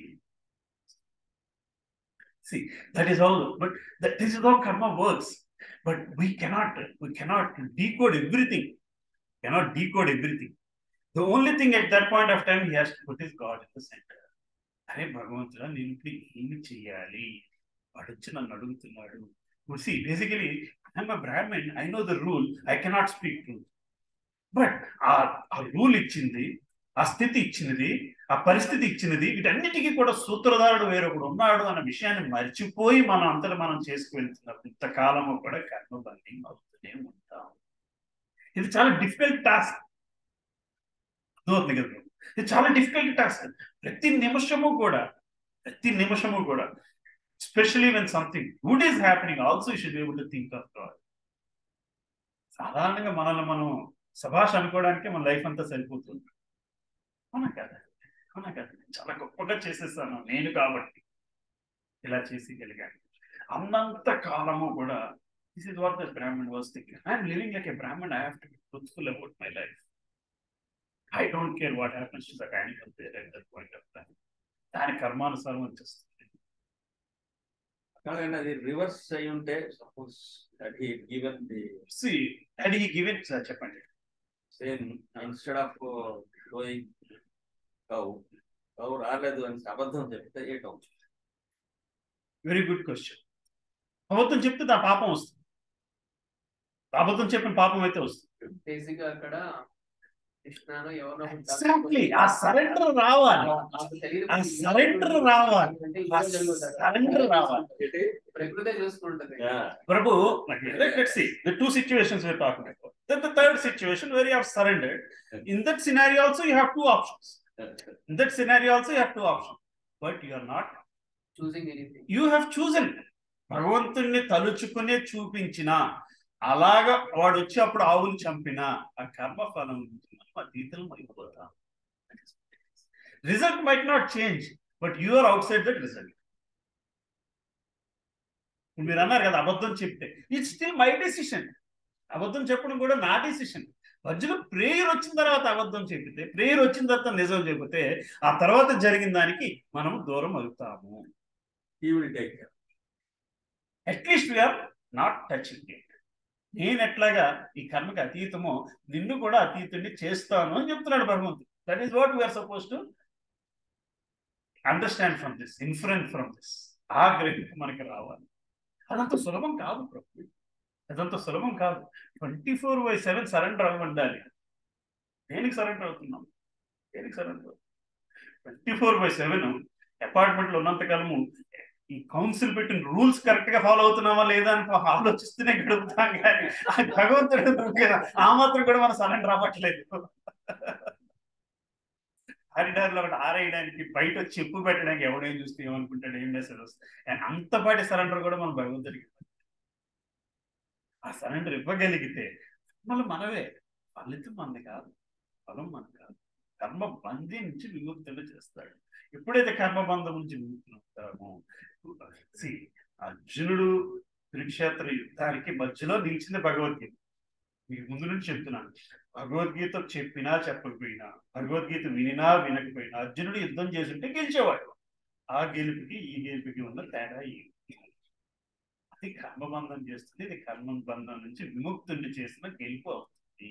ఎందుకంటే అప్పుడు రాజ్యం కోసమో, వాళ్ళని చంపడం కోసమో, అన్నగారి సాటిస్ఫాక్షన్ కోసమో, వేరొక కారణంతో చేసిన యుద్ధానికి, భగవంతుడి కోరిక మీద చేసిన యుద్ధానికి ఉన్న తేడా అదే.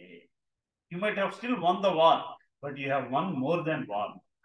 There is a difference between absolutely the lifestyle difference. That's the change we have to make in our lives. Nothing else changes. Nothing else changes. Your wife is still your wife. You're not going to get a new wife, don't worry. Your husband is still your husband. Nothing is going to change. Your perception towards it is going to change. That's all we need. So then a perception toni if you can make your house, entire house is with that perception, grahasthasthram minchindi verokti ledu. That's the most happiest way to get out of this cycle. Tapassu chesukoledu, adi chesukoledu. ఆ perception ఇంట్లో పెట్టాల్సిన బాధ్యత house owner the. Man of the house has to bring that perception. That is what Bhagavad is saying. Not you have no right to become a husband or a father or a teacher. That is what human life is. ప్రతి కర్మలోని భోజనం మెతుకు లోపలికి వెళుతున్నారు, అందులో కృష్ణుడి తాలూకా స్పృహ ఉంది అన్న స్పృహ మనకు ఉండాలి. అంత సులభం కాదు, అంత సాధన కావాలి. మెత్తికి వెళ్తున్నప్పుడే మనం అనుకుంటాం అనుకోండి, ఓకే మనం ప్రతి గుండె వేసుకున్నప్పుడు కృష్ణ కృష్ణ అనుకుంటాం, బట్ బ్రెయిన్ వెళ్ళిపోతుంటాం.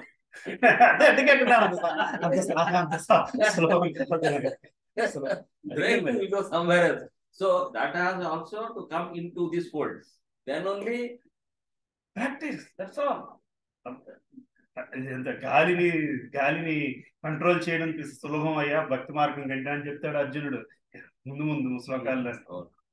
కానీ అభ్యాసంతో అది అవుతుందయ్యా, సాధ్యపడుతుంది అని చెప్పి. నాకు సంస్కృత శ్లోకాలు ఈజీగా రావు, చెప్తున్నాను. అది కరెక్ట్. అది కేవలం సాధనతోనే వస్తున్నది, సాధనతోనే వస్తున్నది. అయితే అది సాధిద్దామన్న తపన తాపత్రయం వచ్చే స్టేజ్కే మనకి ఇంకా చాలా దూరంలో ఉన్నాం. రికగ్నేషన్ స్టేజ్కి చాలా దూరంలో ఉన్నాం ప్రభు. desire to to that stage. Accepting this is what Krishna's this thing is అనే స్టేజ్ కి మనం చాలా దూరంలో ఉన్నాం. అంత ఏంటి సార్ ఏం చెప్తున్నారు మీరు? ఇదంతా నేను కష్టపడి కారు కొనుక్కున్నాను, ఇల్లు కట్టుకున్నాను, ఇదంతా నాది కాదని మీరు తీసేస్తే ఎలా? I not ready to accept it. అవునే కాదు. I don't know, you have to get to that stage. ఎక్కడ వస్తుంది మరి? ఈ 4 చేసుకుంటూ ఉండాలి ఈ రోజుకి. Association, books, chanting, dairy. మీరు ఆ స్థాయి రావాలంటే మినిమం ఈ 4 చెయ్యాలి. Association, ABCD. A for association, B for books, C for chanting, D for diet. Right. ప్రసాదం, కేవలం ప్రసాదాన్ని స్వీకరించాలి. ఏ అంటే సత్సాంగత్యం నిలబడాలి. సత్సాంగత్యంలో మనం నిలబడాలి. సత్సాంగత్యం ఉంటేనే మనం అందులో ఉన్నామా లేదా అనేది ప్రాబ్లం. రెండోది పుస్తకాలు. కనీసం రోజుకు 15 నిమిషాలు ఈ పుస్తకం చదవాలి. శాస్త్రాన్ని చదవాలి. భగవద్గీత, భాగవతాన్ని చదవాలి. మూడోది చాంటింగ్ నిలబడాలంటే పుస్తకం చదువుదామన్న బుద్ధి రావాలంటే అసోసియేషన్. ఈ మూడింటిని నిలబెట్టేది డైట్. ప్రసాదాన్ని తింటే అది మనకు తెలియకుండా అది క్రియేట్ చేస్తున్నది. ఎందుకంటే భగవంతుడికి ప్రసాదాన్ని అర్పించడం కూడా అంత సామాన్య విషయం కాదు. కాబట్టి ఇది నీది అని చెప్పడానికి కూడా మనసు ఒప్పుకోదు భాష. బేసికల్ శరణాగతి పొందడానికి మొదటి స్టెప్. ప్రతిదీ అంత సులభం కాదు ప్రభుజీ. ప్రసాదాన్ని మాత్రమే తిందాము అనుకోవడం కూడా అంత సామాన్యమైన ప్రాక్టికల్ కాదు. బట్ తీసుకోగలగాలి. It's not easy. కేవలం ప్రసాదాన్ని తింటాను, ఏది తిన్నాను అది ఇవ్వడం కూడా ప్రశ్న. ఇది మొన్న ఇప్పుడు సెషన్లోనే ఎక్కడో విన్నాను. బ్రాహ్మణుడు వర్ణాశ్ర ధర్మంలో బ్రాహ్మణుడు చెప్పాను. ఇది ఎవరు కూడా ఒకసారి మనం డిస్కస్ చేస్తాం. బ్రాహ్మణత్వం అంటే కేవలము భగవంతునికి మనిషిని భగవంతుని దగ్గర తీసుకువెళ్ళే బాధ్యతను స్వీకరించేవాడు. ఇంక ఈయన అది తప్పి వేరే కోరిక ఉండకూడదు. వేరే కోరిక అంటే ఇది దాచుకుందాం అన్న కోరిక కూడా ఉండకూడదు. అడుక్కున్న తర్వాత ఆ రోజు తిన్నది మిగిలింది ఆ రోజే దానం చేసేయాలి. రాత్రికి ఉంచుకుందాం అనుకుంటే బ్రాహ్మణత్వం పోయిందే. రాత్రి వల్ల రాత్రికే మళ్ళీ చూసుకోవాలి. ఓకే, వాళ్ళు అడుక్కోవడానికి పర్మిషన్ ఇచ్చారు కదా అని చెప్పి 100 ఇళ్ళు అడుక్కోవడానికి కూడా లేదంట. 5 ఇళ్ళే. 5 ఇళ్లలో ఏదైనా దొరికితే తినాలి, లేదు అంటే లేదు. ఆ రోజుకి వస్తుంది. అది భగవంతుని ఇంక కరెక్ట్ కాంటెక్స్ట్ గుర్తులేదు, ఒక చోట రాస్తారు. ఇంకా మరి ఏమి తినొచ్చు, ఇంకా ఏమి తినొచ్చు? ఆవులు గోధుమలు తింటే అవి తిన్న తర్వాత కొన్ని గోధుమలు డైజెస్ట్ అవ్వకుండా అలాగే వచ్చేస్తాయి. అవి కడుక్కుని తినొచ్చు. అది బ్రాహ్మణత్వం. గుణానుసారం బ్రాహ్మణత్వం ఉంటాయి. ఎక్కడ మనం ఎక్కడున్నాం? ఎవరున్నారు?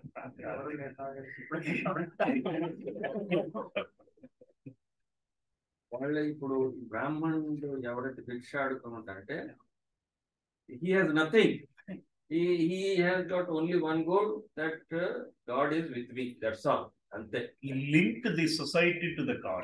Ante. He is a link to the society. Link the society to the God. క్షత్రియులు వాళ్ళ ధర్మాన్ని సేఫ్ గార్డ్ చేయడం వాళ్ళ బాధ్యత. ఈ బ్రాహ్మణుడికి ఏ కష్టము రాకుండా ఉండేలాగా చూడాల్సిన బాధ్యత క్షత్రియులు. అయితే అప్పుడు this Brahman should be a sannyasi. Then only he will do that. Because Brahman with wife and children, he can never do this. It's a problem అంటారు. Definitely. Wife and children. Wife and children అంటే మరి భిక్ష తెచ్చాడంటే తప్పకుండా రేపు పిల్లల గురించి ఉంచుతాడు. Perception బ్రాహ్మణుని యొక్క పర్సెప్షన్ ఉంటుంది. మొన్న సీతారాం ఉన్నారు కదా, మీరు ఎవరు వచ్చారు ఆ రోజు క్లాస్? ఇక్కడ ఇంట్లోనే జరిగింది. సీతారాం గారు అని చెప్పి ఆయన క్లాస్. సీతారాం ఆయన ఇలాంటి వదులుకోకూడదండి, మిస్ అవ్వకూడదు క్లాసెస్. ఇక్కడ ఇంట్లోనే కూర్చొని చెప్పారు క్లాస్.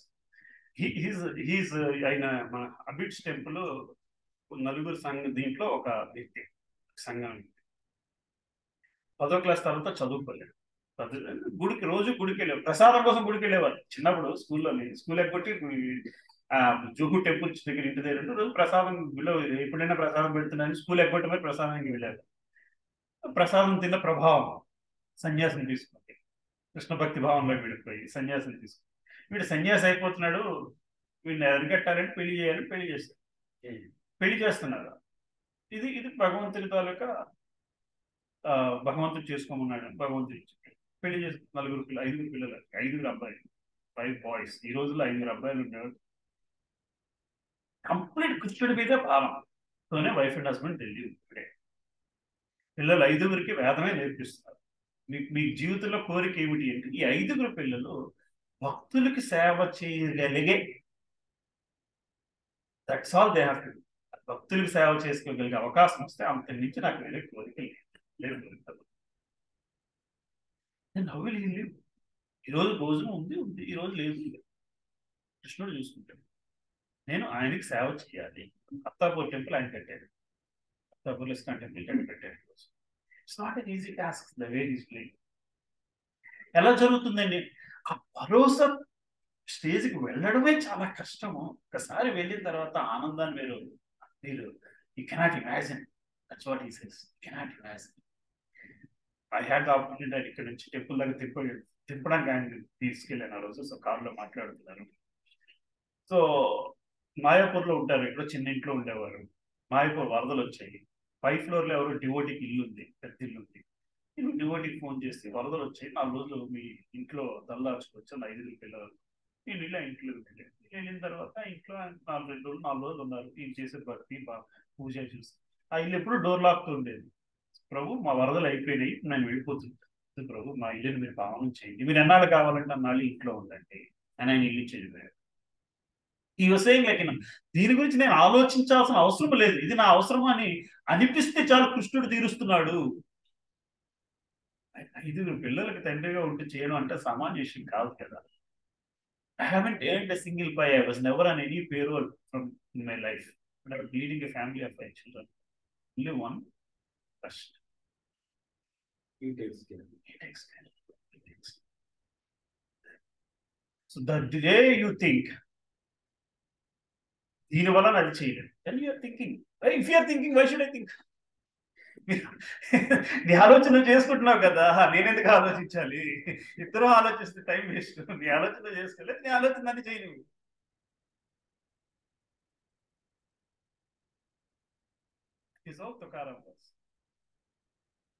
అవునా కదా? భార్యని లేపుతాడు, వాడు పుష్పకుమార్ వస్తుందని వెళ్తుంది, మీరు వెళ్ళండి నేను తర్వాత వస్తుంది. సరే అయితే వెళ్ళిపోయాడు. ఊరంతా వచ్చి చెప్తారు, అమ్మ మీ ఆయన వెళ్ళిపోతున్నాడు. అప్పుడు పెరుగుతుంది, నిజమా పుష్పకుమార్ వచ్చిందా? వెళ్ళిపోయాడు. అప్పటికే వెళ్ళిపోతాడు ఆయన. ఏమ్మా భక్త తుకారం, అది వేరే పేర్లు ఉన్నాయనుకుంటారు. పూణే కదమ్మా, పూణేలో ఉంటుంది. అక్కడ ఆ ప్లేస్ ఉంటుంది, ఆ పుష్పకుమార్ వెళ్ళిపోయిన ప్లేస్ ఉంటుంది పూనాలో. This is what the God wanted.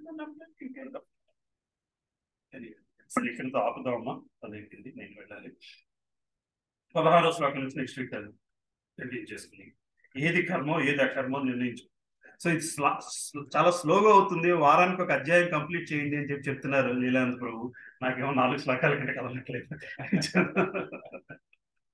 ఇలా డీటెయిల్ గా వెళ్దామా, లేకపోతే చాప్టర్ గురించి ఓవరాల్ గా డిస్కస్ చేసుకుంటే మీరు చదువుకుంటారా? ఇలాగ వెళ్తేనే తను ఆ చాప్టర్ మీద కొంచెం ఇది వస్తుంది, అనుభూతి వస్తుంది. వాళ్ళు చదువుకునే that's what my feeling. Okay, that's okay. Others what they say, I don't. So both are important. That's okay. So it is prime time. Sunday morning is prime time for SSR, science of self realization. So మాకందరికి ఇప్పుడు ఇదే టైంలో అందరూ 10-15 SSR బ్యాచ్లు run అవుతున్నాయి. ఇదే టైంలో అన్ని జరుగుతున్నాయి. నేను ఒక్కడే భగవద్గీత డీటెయిల్ గా చెప్తున్నామండి. ఇది వేరే స్లాట్కి పెట్టుకుని ఇది SSRకి పెట్టుకోండి అని చెప్తున్నారు. సో అవసరమైతే ఇది వేరే స్లాట్కి మూవ్ చేసి ఏ సాటర్డే ఈవినింగ్ ఇది మూవ్ చేసి సండే మార్నింగ్ SSR పెట్టుకోవాల్సి వస్తుంది. Okay, but then detailed session has to continue. 1 will continue. Next ఈ week Saturday we have a special satsang programme ఉంది గ్రీన్ గ్రేస్ క్లబ్ హౌస్ లోని. గౌరాంగ్ దర్శన్ ప్రభు వస్తున్నారు. లాస్ట్ వీక్ చెప్పాను. చెప్పాను కదమ్మా. గౌరాంగ దర్శన్ ప్రభు వస్తున్నారు. బుక్ ఉందమ్మా బయట ఏమైనా ఆయన ఫోటో కానీ భాగవతం ఉంది అక్కడ. గౌరాంగ చిన్న ఫోటో అది.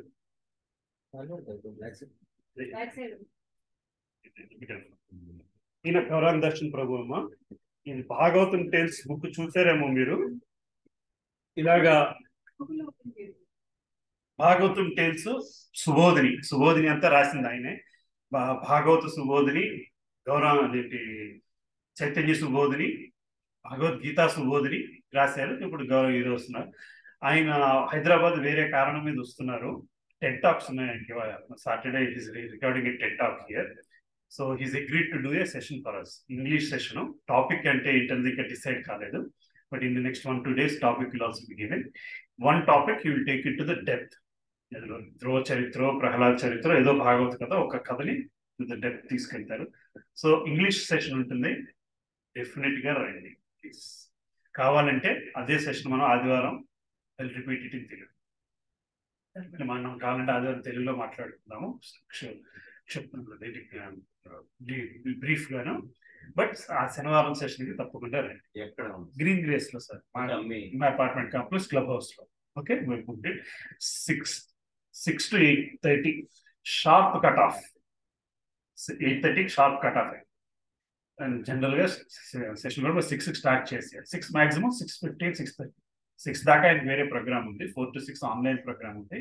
అది అవ్వగానే దీనికి వస్తారు. సో 6:15 స్టార్ట్ అయిపోతుంది. మాక్సిమం 6:30, 2 hours ప్రోగ్రామ్ అయితే ఉంటుంది. అది ఫస్ట్ టాస్క్. సెకండ్ ఏంటంటే 7th నేమో గౌర పౌర్ణమ, అంటే గౌరాంగ చైతన్య మహాప్రభు పుట్టినరోజు. Okay, 7th March. So Chaitanya Mahaprabhu పుట్టినరోజు కాబట్టి ఆ సందర్భంగా నెక్స్ట్ వీక్ క్లాస్ లోనే మనము శిష్టాష్టకం డిస్కస్ చేద్దాం. మన రోజు చదువుకుంటున్నాను చేతవుతారు పడమర్చును 8 శ్లోకాలని డిస్కస్ చేయడానికి క్లాస్ పెట్టుకున్నాం. So don't miss the class. I'm trying to online class కూడా వాళ్ళకి అదే క్లాస్ చెప్తున్నాను కాబట్టి mostly I last them to join early. By 8 we'll start the class. Okay, I will not have any other class after that. So at 8 o'clock we'll start. Maximum by 10:30, 11 we'll go. Till 11 we can go. 2 things are next week class ki Bhagavad Gita పక్కన పెట్టి శిక్షాష్టకము శనివారం ఆయన చెప్పిన class ని మనం discuss చేయడానికి ఉపయోగించు. Okay right Prabhu, will do that. So Shikshashtakam జనాలు ఇంకెవరన్నా వస్తారో అంటే మనకు తెలియదు. అపార్ట్మెంట్ లో శిక్షాష్టకం అంత తెలియదు కదా, తెలుస్తుంది. But still we'll try to put some pamphlet or something. Okay. Then our next week మీరు ఉండట్లేదు. 4వ తారీఖు 11వ తారీఖు వారం మీరు ఉండట్లేదు. సో 11వ తారీఖు క్లాస్ మనం వేరే చోట పెట్టుకోవాలి ప్రభు. ఇక్కడ మా ఇంట్లో అయితే పెట్టుకోవచ్చు. ఇక్కడ కావాలి అనుకుంటే మరి కృష్ణమూర్తి ప్రభు మీ ఇంట్లోనే ఎక్కడ పెట్టుకోవాలి. మీ ఇంట్లో కానీ వేరే మన ఎవరైనా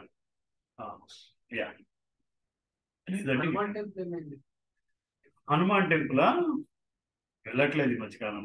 అవతార్లో ఫోకస్ చేద్దామని. అక్కడ పెద్దగా మూవింగ్ ఫ్లోటింగ్ పాపులేషన్ లాగా అయిపోయింది. అందుకని ఇక్కడ. So what we are planning on is this session, detailed Bhagavad Gita session will be move to some other slot. Sunday morning will start SSR in Avatar, Telugu SSR in Avatar. చెప్పండి, మీరు చెప్తున్నారు నన్ను అడుగుతున్నారా? ఐఏఎస్సి బెంగళూరు ప్రోడక్ట్ అయినా. ఐఏఎస్సి బెంగళూరులో చేసేవారు, TCS లో పనిచేసేవారు. Is goat PhD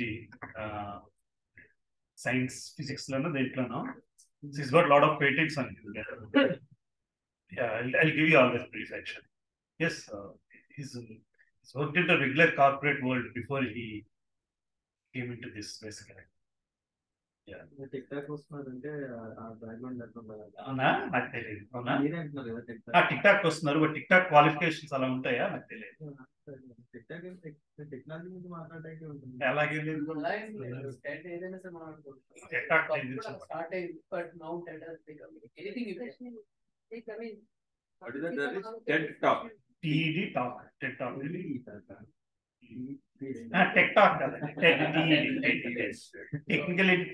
technical education ఏమో, మరి TED అంటే ఏంటో తెలియదు నాకు. అలాగేమైనా ఉందండి. TED అంటే but it started for a Technical thing, but it has expanded. Yeah. So Gaurang Darshan Prabhu now runs the education, Sattvic education and dean. Yes. It's a rare opportunity to see him in person and get this kind of association. Right? అచ్చా మీరు attend అయ్యారమ్మా పిల్లల session మీరు పిల్లలు okay. So ఈ book చాలా బాగుంటుందండి. Absolutely 4 volumes, 3rd volume ఇది, 4th volume ఇంకా రాలేదు, మా జూన్ కల్లా వస్తుంది. He's given us 1 session here it self is a big task. And I told you also తర్వాత మనకి 1 week off Telugu sessions in గోవర్ధనికో village ఇచ్చారు. ఇక్కడ నుంచి మన అందరూ వెళ్ళాలి. ఎప్పుడు అందుకే డేట్స్ ఫిక్స్ చేస్తున్నాను. He is going to run 1 week programme for us. Summer vacation April 20th to June 12th లోపల ఫిక్స్ చేస్తున్నాం. బట్ వేడిగా ఉంటుంది. బట్ అయితే ఇంట్రెస్ట్, మీ అందరి ఇంట్రెస్ట్ బట్టి ఐ వాంట్ ఆర్గనైజ్. మీరు వస్తారమ్మా కుసుమ మాతాజీ?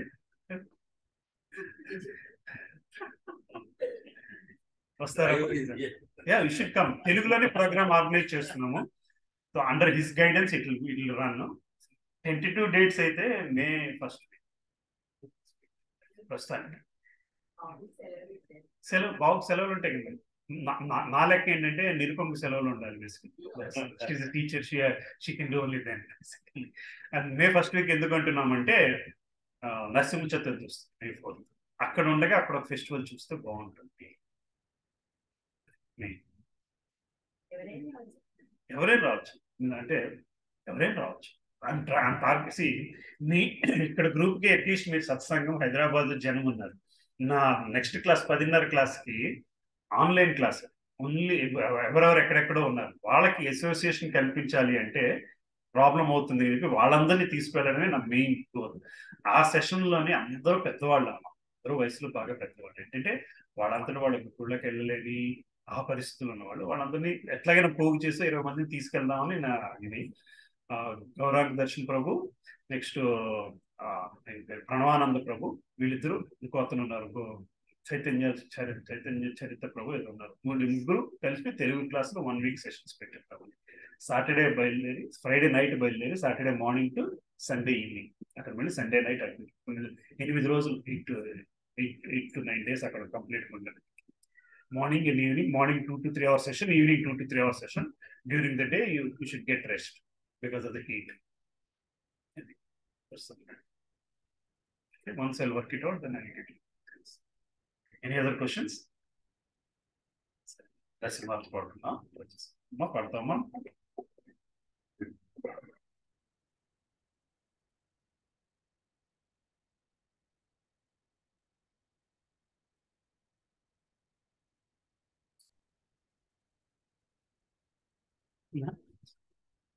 నేను అదే అనుకుంటున్నా.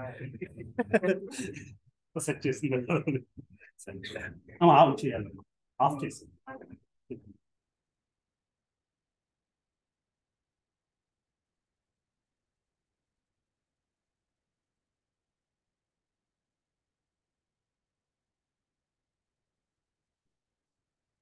పడగలదు.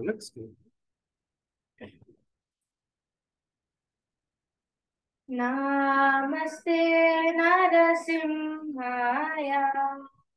నమస్తే నరసింహాయ.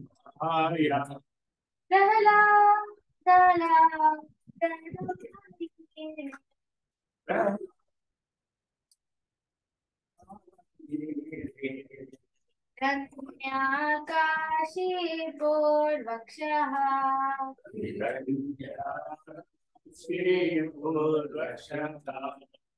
శీలటంకాయ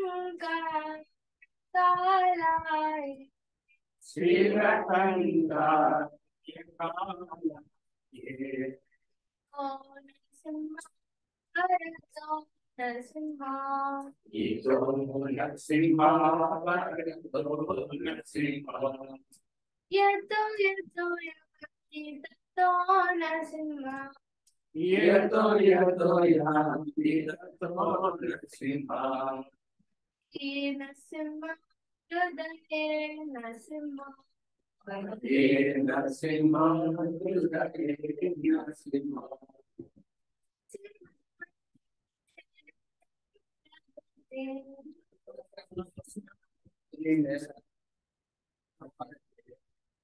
తవ కర కమల వరే అద్భుత శృంగార దళిత హిరణ్యకశిపు తను భృంగా కేశవంచిత నరహరి రూప జయ జగదీశ హరే జయ జగదీశ హరే జయ జగదీశ హరే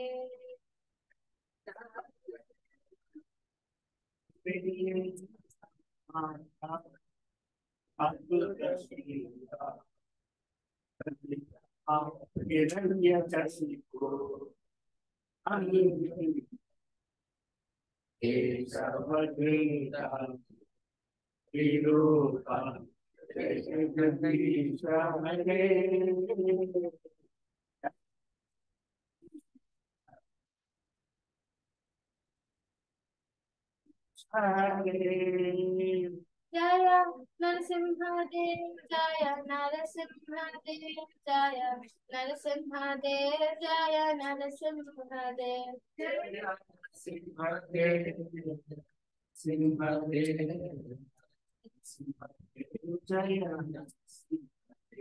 జయ ప్రహ్లాద్ మహారాజ్ ప్రహ్లాద్ మహారాజ్ ప్రహ్లాద్ మహారాజ్ జయ ప్రహ్లాద్ మహారాజ్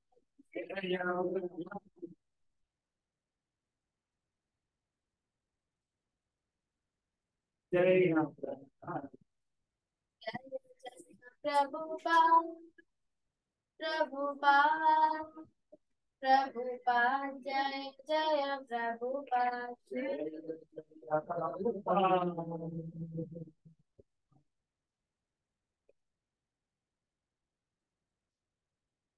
జయ గురుదేవ్ గురుదేవ్ गुरुदेव जय जय गुरुदेव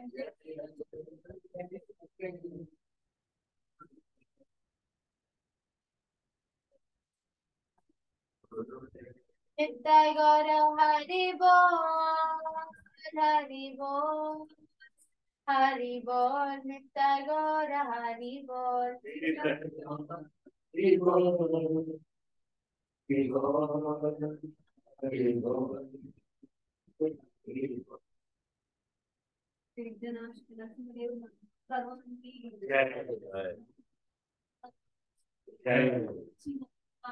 जय अनंत कोटि वैष्णव वृंद की